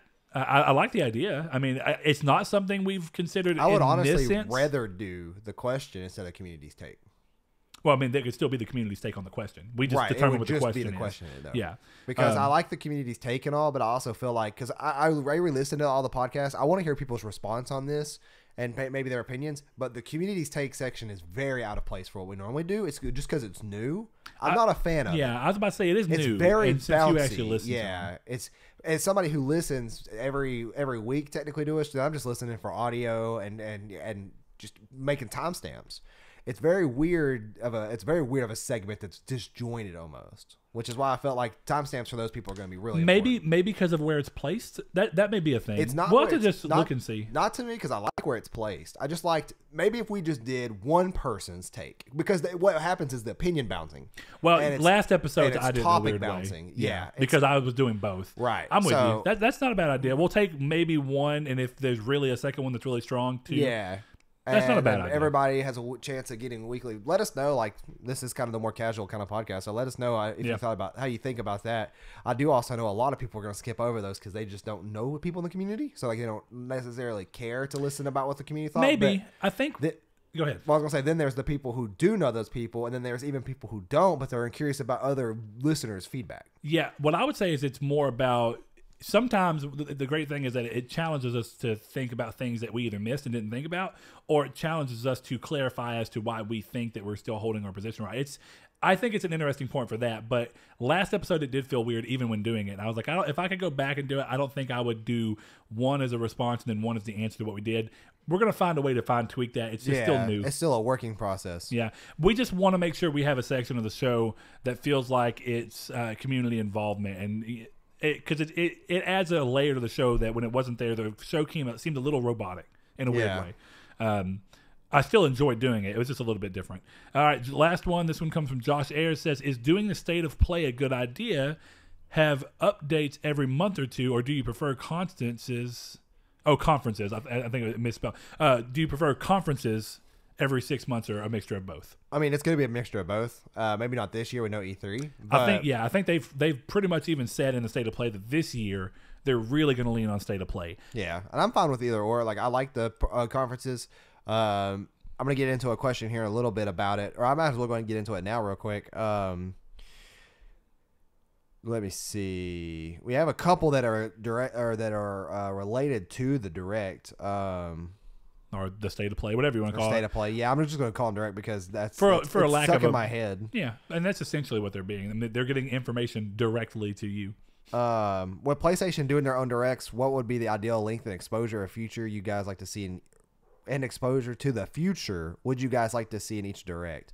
How often would you like to see these put out? So I'd often like them to be 30 minutes long at the most. And then I'll often once every 3 months, 2 months, somewhere in that time frame. Yeah, I think I get what he's saying when he said like exposure to the future. I want to say like I think he's meaning that as, do you want the games they show to be, how far out would you like them to be? I think within a year. I'd say even less than that. Within 6 months. Well, I'm being gracious. Within 6 months would be really smart because it would make the directs feel so much more purposeful. As to say, like, well, the reason we did it now is because these are all things that are going to be releasing within these next 6 months. And then when we do the next one, maybe 3 months later. And I don't know how often. I think once a quarter would seem like a good fix to me. You know what I mean? I don't know that it needs to be more often than that. Well, it just depends on what they have to release. Well, once a quarter minimum. And then... No. I'd say more frequent than once a quarter. But it just depends on what they have to release if it's going to be worth it. Yeah, so don't force one a quarter if there's not going to be anything of value. But then if you have stuff of value that you need to do one or two within a quarter, then do them. But here's the thing: the stuff of value is a very interesting thing. We've already talked about I thought subjective. The state of play was interesting. I didn't watch it, and it wasn't. I mean, I guess what's weird to me is that there's a lot of people that expected E3 level drops, but just at a lower quantity. And I'm like, but if they had anything that was going to be worth to their experience, that they thought was going to be worthy of being on E3's stage, they would have just done E3. They wouldn't sneak it in this video. The reason that they said they're not doing E3 is that the stuff they have to show, even though it's interesting, is not going to be necessarily aimed at everybody, and they try and keep E3 bigger games that are aimed towards a larger group of the thing, and then a couple of niche spots just to still show it. But E3 is far more geared at the bigger groups of fans. Something like this, even if let's just say they did it once a month, I don't want them to, but with as many games as comes out on their console, they could spend once a month or once every 2 months showing some of these games with low expectations of what you're getting into. It's just to highlight information and stuff that's coming and not expect big things out of it. So I like the idea, and I would think in a year, like when they get into the PS5 and they actually have announcements to start doing, this mix is going to be smart. Yeah. And then the other reason I would say that is, depending on what they're doing, it would be smarter for them to use these state of play things to give dates to things. Reveal them at E3 in all their glory, and then whenever it comes time to actually slap a date on it, just do it in a direct.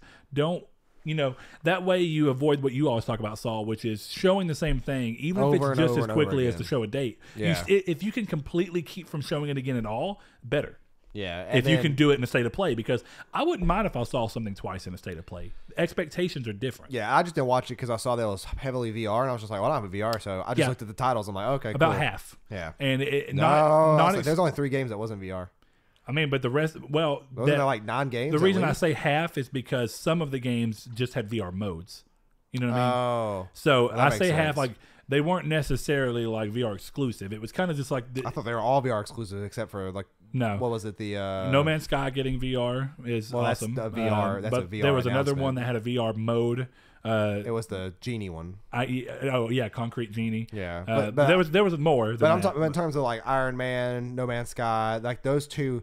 Even if they don't have VR modes, it's still like Blood and Truth was another VR one that is VR exclusive that they talked about, which it wasn't a reveal. So there's 3 out of the 6. So like I was just saying that there's not. It wasn't enough for me to take the time out of my day yesterday to watch. They showed more than 6 games, also. Well, that's what I was saying. I was saying at least you said half. Half was normal games. I was like, well.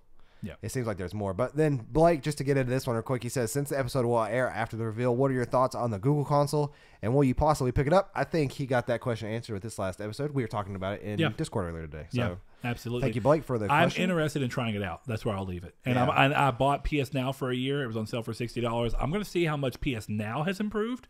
And that will lead me to whether I'm more cautious about Stadia or a little more forgiving and thinking that they might actually nail it. I'm going to see how if PS Now, which has been around for 5 years, has improved to a point where it's pretty usable, then Google might really be able to make something that's even better. Yeah, you'll have to let me know. Yeah. Matt Green says, what game have you thought, nah, that's not for me, but then tried it and loved it? Just started playing Beyond Two Souls and I love this story.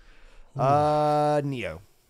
I don't like feudal Japan stuff, or at least I thought I did, due to Samurai Warriors back on PS2. I hated those games, and turns out it was just a game series that I hated, and not the time era. So, Neo. Also, shout out to Sekiro, because now I love that era a lot, and now I'm enjoying Sekiro a lot. Earliest examples of this, because I'm pretty wide open these days, if something looks even moderately like it may be interesting, then I'll give it a try. Even if the rest of it looks like none of it looks like it fits for me, but there's one thing, if I can find one thing that'll let me kind of attach to it, I'm more willing to try if I have time. But earlier examples of that are like puzzle games. I never thought that I would care for puzzle games. I guess I should have thought about the fact that like me liking Columns is essentially a puzzle game to an extent. Yeah. But going more towards like traditional puzzle games, I wouldn't have thought that I'd really like them. But Portal proved me wrong, and partially because of cool subject matter. Portal 2 was amazing.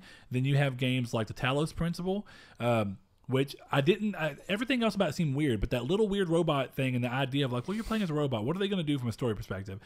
That one thing that allowed me to catch on to it and then play it, and I ended up loving it.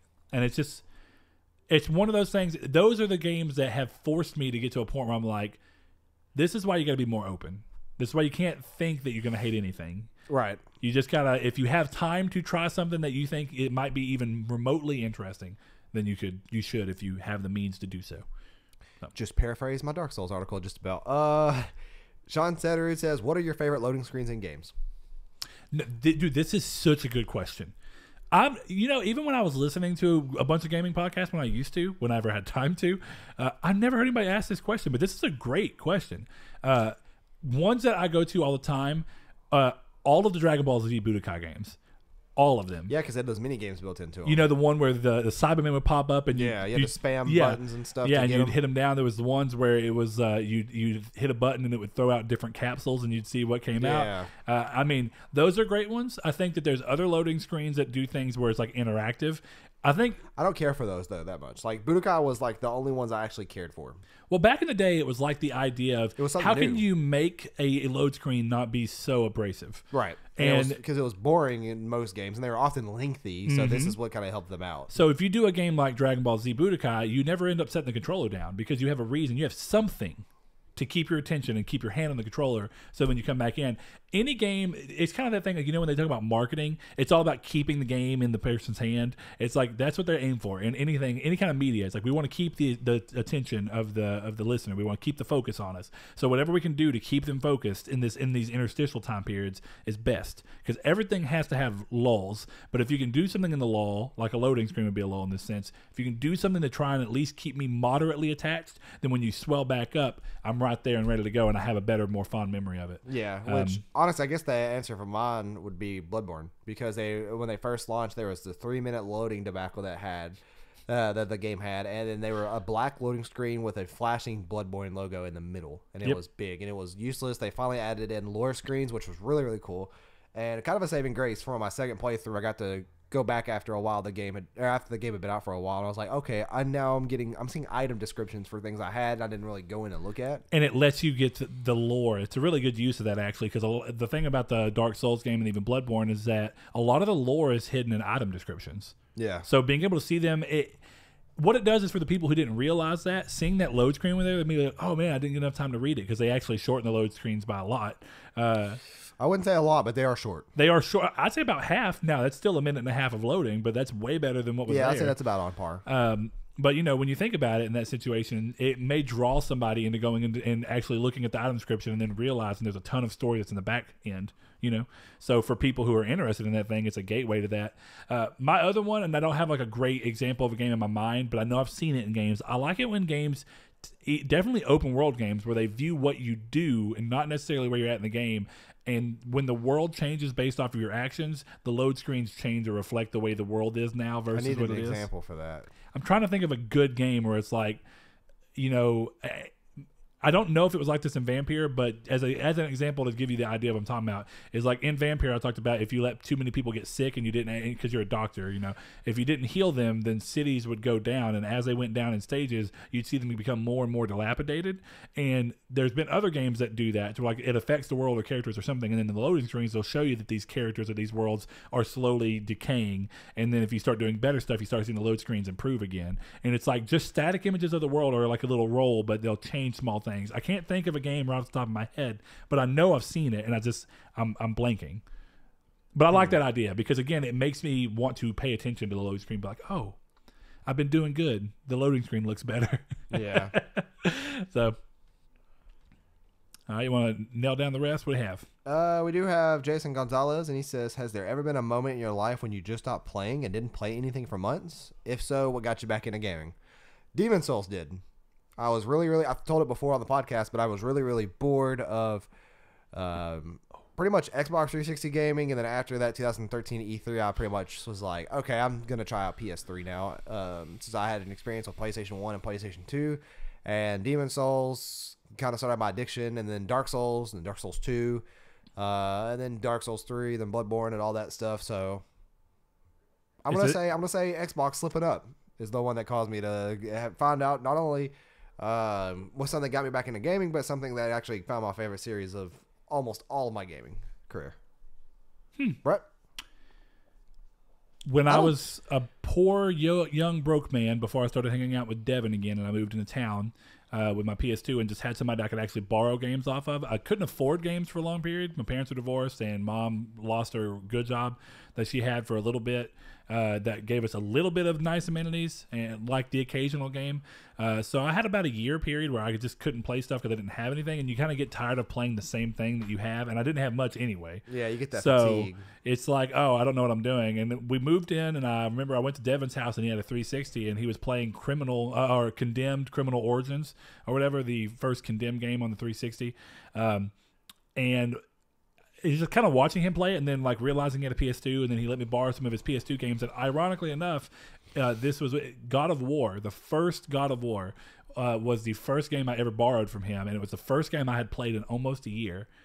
And I mean, it was one of those like immediate sparks of like, this is what I've been missing out on. Like, this is what I love about gaming, and that was really cool. And then immediately from there, I started borrowing stuff from him and doing work on the side where I could to get money to buy my own games. And it was kind of like a rebirth into gaming. And I think it's also partially why I've really always cared for God of War. It's like it's tied to a bringing me back to gaming kind of thing. I can see that with the Soul series. Yep.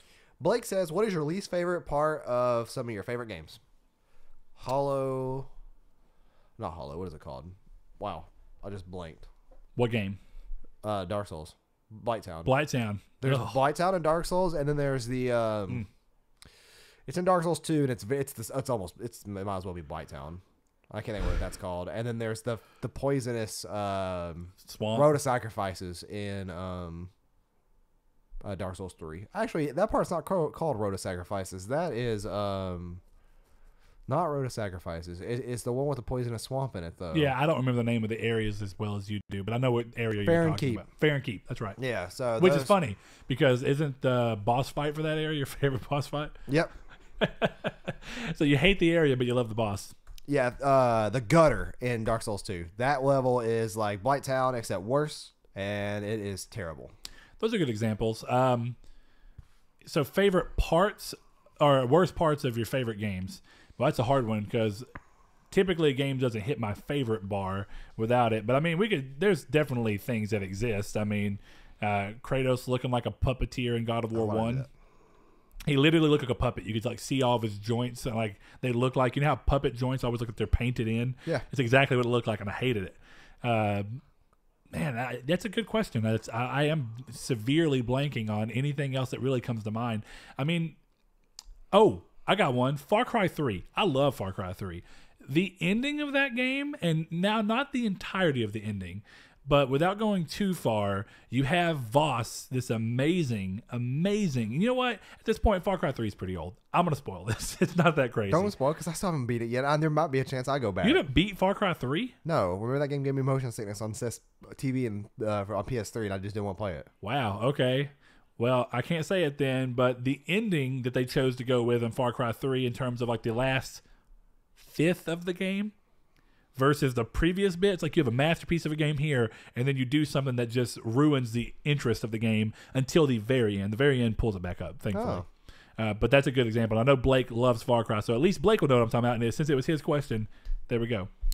So, Matt Green says again, he says, more seriously, seeing No Man's Sky is releasing big updates. Are they forgiven for the poor game at release? And then he goes on to say, I still enjoyed it, though I platinumed it when it was harder.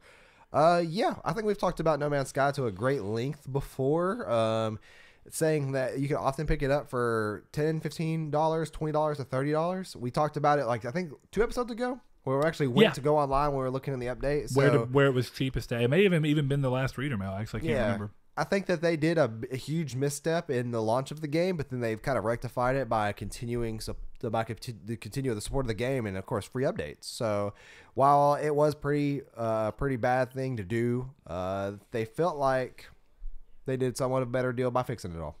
I would agree. I would say that at this point, even looking at the stuff for Beyond, the new update that's coming out, it's to the point where I really don't see, even after the first update, you still saw a lot of naysayers who were just kind of like, you shouldn't have launched the game this way. I essentially don't see any of those comments, even on Twitter and all these other places that tend to have people who comment crowd and jump and just say stupid stuff like this. I'm very surprised. I think they've completely turned themselves around in public opinion, and that's great. Yeah, they did a really good job of making that game over for what it should have been. He also put this top 10 thing or questions to know your friends. I think he put there as a joke because he even said more seriously. So I don't think these are actually questions he wants us to answer, but there's one that I really like. He says, where did it go? Oh my gosh. Are eyebrows considered facial hair? I assume they are. But thank you, Matt, for that. Let us know if you actually do want us to answer those. I'll go back and I won't delete this tweet, but I'll go back and get these. We can answer them the next episode. Because I can't tell if that's a joke or not. But Richard says, how come Saul is not excited for Days Gone since you play as a good old boy? And Saul is a good old boy because he has that KFC accident? Probably an autocorrect from accent, but you got that KFC accent, boy. Yeah, I don't know what the accident was. I'm just... You ate KFC and suddenly your accent became so much thicker. That was the accident. Yeah, KFC literally, you had the bucket in your hand and you're like, boy, that damn finger licking good. Nah, they have the famous bowls. That's what you get. You don't get the bucket. I'm dead serious. Like if I go to KFC, I'm eating the famous bowls and like 3 biscuits. I know. We've had this conversation. And a Pepsi. Yeah, good times. But I'm not really excited for it, but I'm excited for it in the same way that you're lukewarm on it. Is the best way I've been. Yeah, like I'm gonna get it eventually, but it just looks.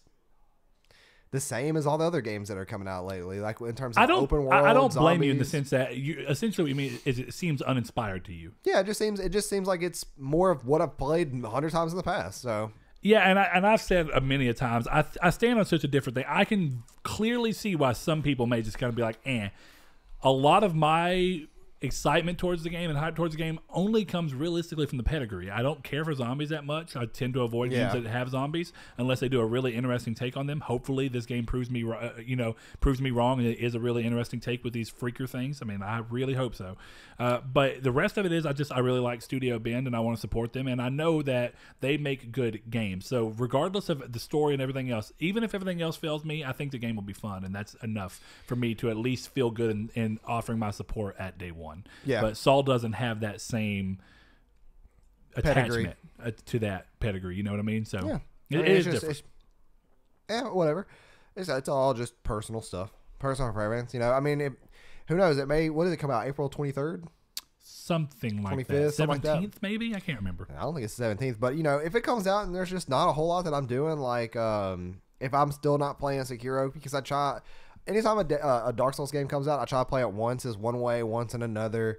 Which April is that 26th. going to be as possible on this? Yeah, actually, there's you could do classical builds in this game. Okay. Since you can, well, never mind, I'm not gonna say anything. But just for people who haven't like played it yet, but yeah, you could do classical style builds in this game, not traditional style builds like you can in Dark Souls. Yeah, but more of like tree selections and stuff. Okay. Yeah, but let's see. Liam has a joke question. He says, "Will the digital only games people eventually move on to having a poop pan? If changing my game disc is too much work, I can't imagine the turmoil they suffer to get up and go pee. Essentially, this is their next step, right?" Oh, absolutely. Hold on. That's the only reason I'm going all digital. I know that he's bullshitting, but he's also being serious in the back end.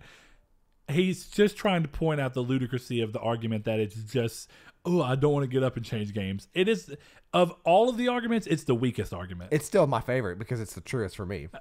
That's fine.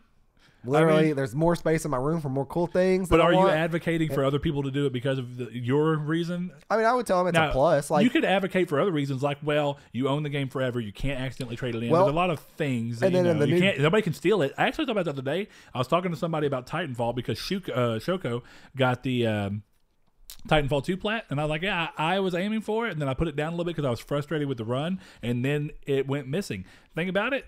If I own the game digitally, you can't steal a game. Well, and what's cool about it, too, is that when you think about it, you don't have to access your disc.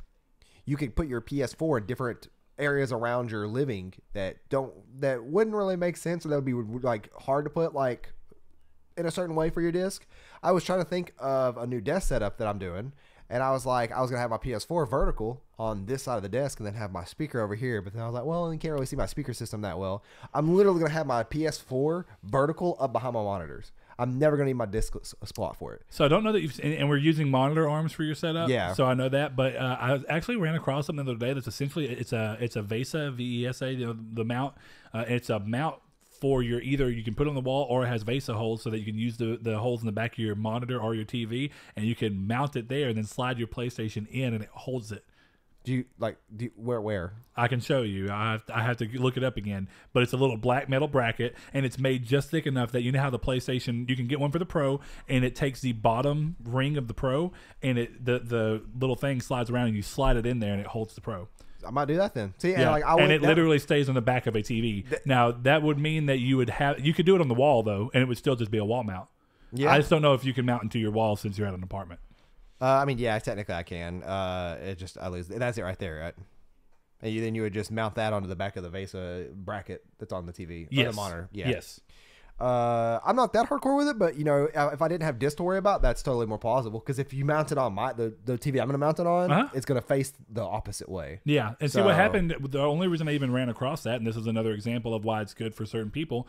A guy said he put his PlayStation up there behind his TV, attached to his TV, because his kid would open the door that it was in that didn't have good ventilation hit the disc eject button or the power button. Well, he just messed with stuff. Yeah. So he's like, it's a lot easier to pull it up and not have to worry about my stuff going missing. And he even said, I might even go all digital so that it being back there has no problem. Like, I don't even have to worry about it. Yeah. I don't have to change disc. It's just the only thing is hitting the power button, which or well, technically not behind the TV, but yeah.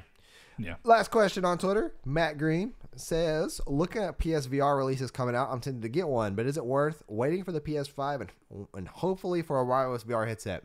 We're not going to get a wireless VR headset for the PS5. I don't know of a system that works really, really well with. That's also a episode 7 question, Saul. You're just terrible at figuring out where these are supposed to go. But we're going to answer it. So. Yeah, I was going to say, I guess you get this on Sneak Peek. So sorry, technically, Matt, I would say this. Sean says that, but no, if you would have been able to grab it when it was and I don't know if this happened in European areas, but when it was $200, I don't think it did. That is a steal, and there's no reason that anybody who had even a modest interest in it when it was $200 hopefully did grab it up, and I bet so because the system went from 3 million to 4.2 million pretty quickly. Yeah, and that was probably one of the leading reasons. These sales definitely help get these numbers up there. But I think if you have a real interest in it, and it's more than just what you think is a fleeting or passing interest, my first suggestion would be to just try it anywhere that you can, anywhere. Yeah, anywhere. We literally went to Dallas, which is about 250 miles away from us. Yeah, roughly. Essentially it's 3 hours. I mean, that's the best.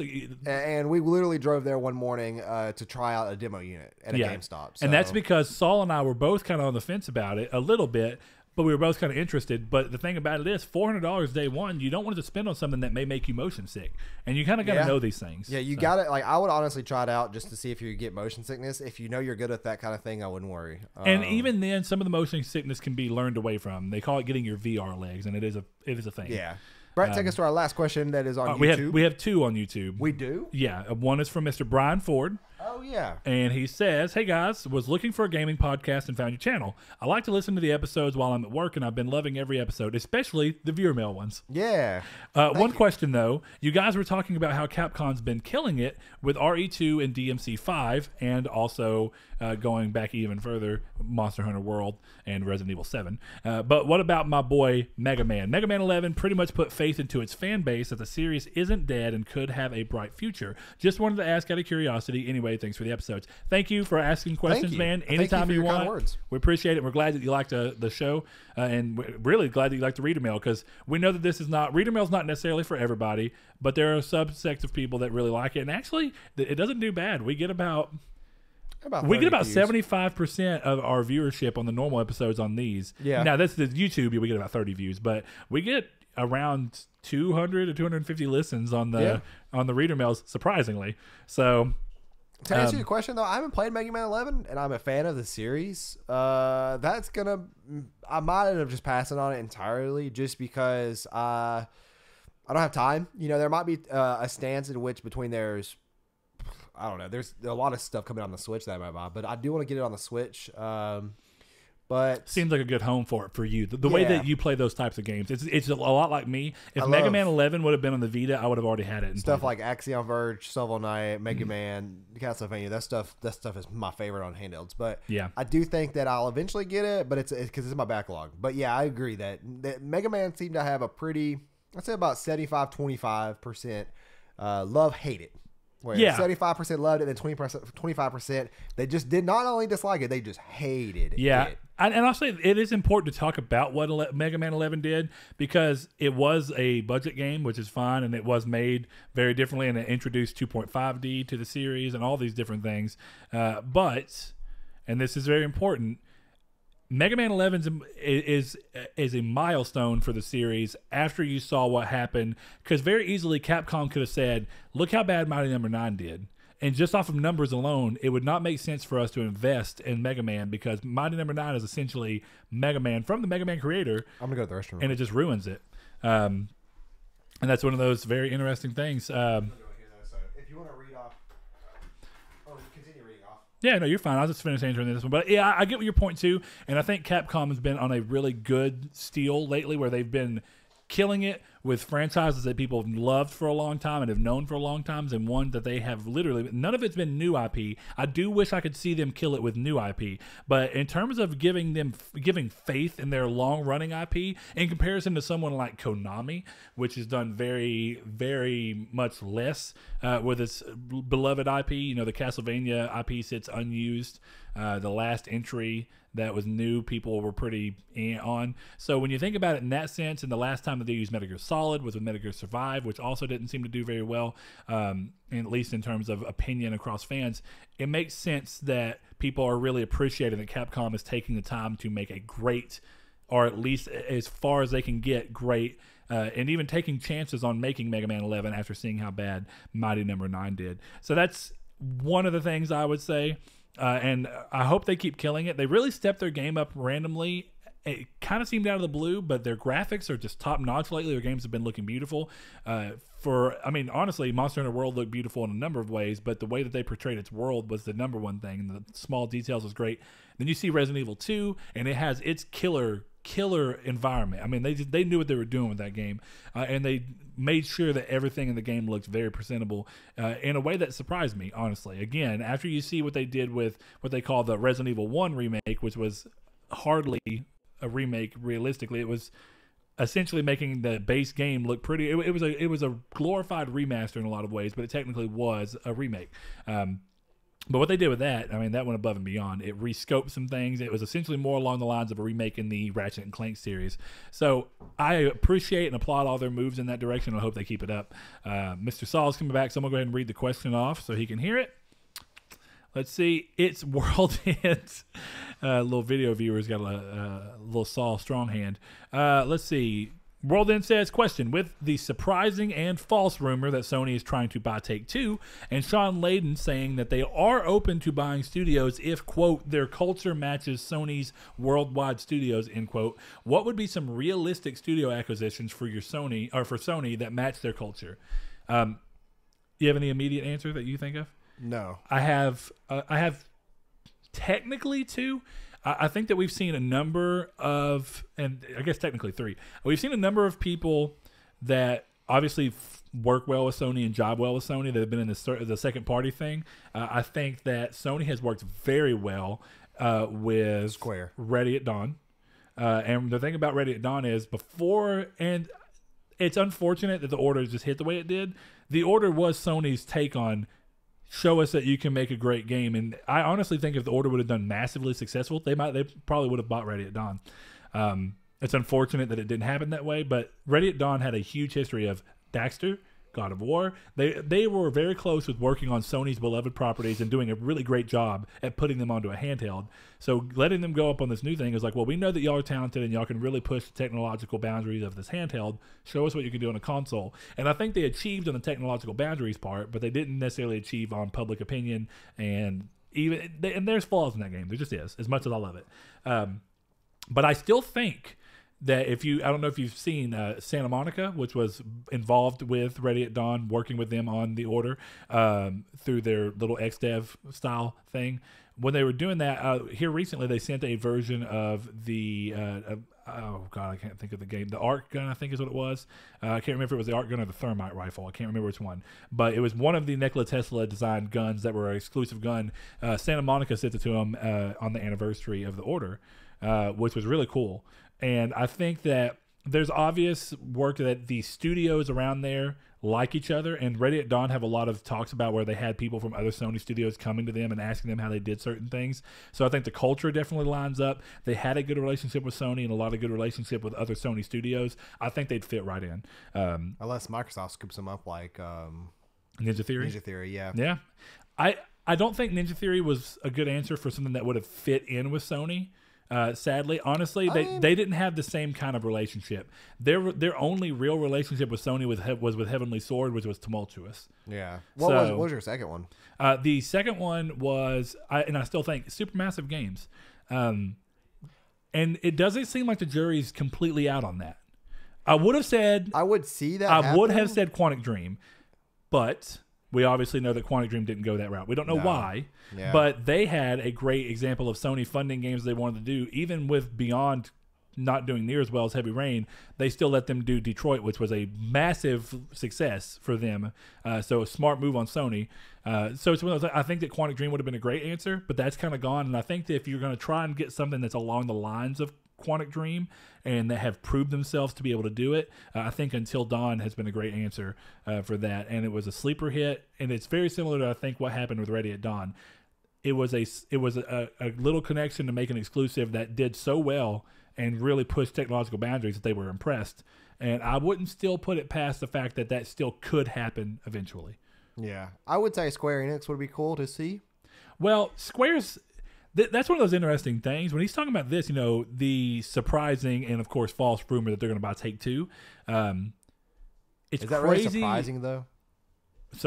Surprising in the sense of Sony's going to acquire an entire publisher that has multiple development studios. Is it surprising that it didn't happen? No. He's saying surprising, like the fact that people even put it out there as rumor. It's surprising people would even attach I agree to with it. you then, yeah, because I never thought that was going to happen. That never would happen. And it was very similar. Do you remember the EA Microsoft situation that was going on, where people were saying that Microsoft was going to acquire to some EA? degree, but yeah, I can see that more so than this.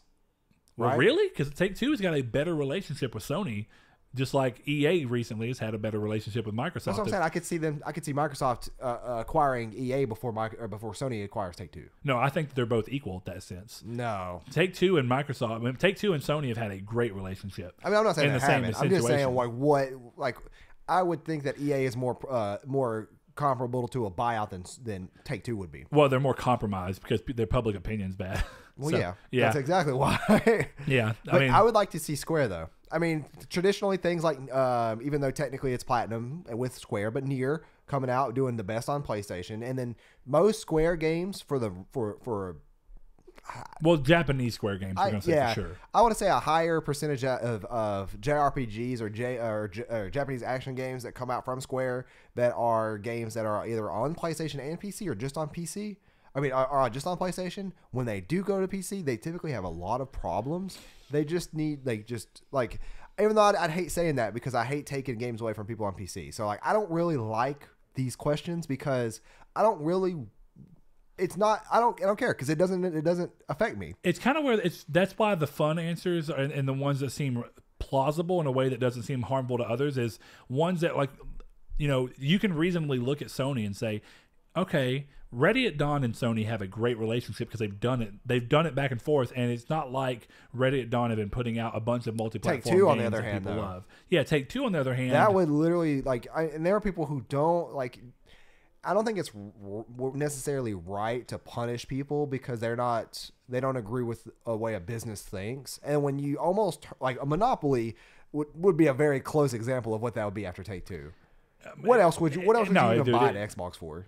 Well, no, I mean, essentially, what a monopoly means that the competition would have no means forward. So, right, if they did that realistically, then at that point, Microsoft could buy EA, and then Sony could be like, well, we're going to scoop up Ubisoft, and then Microsoft would be like, fine, we're going to buy, whoever. Regardless, Activision, we're going to buy Activision. Massive.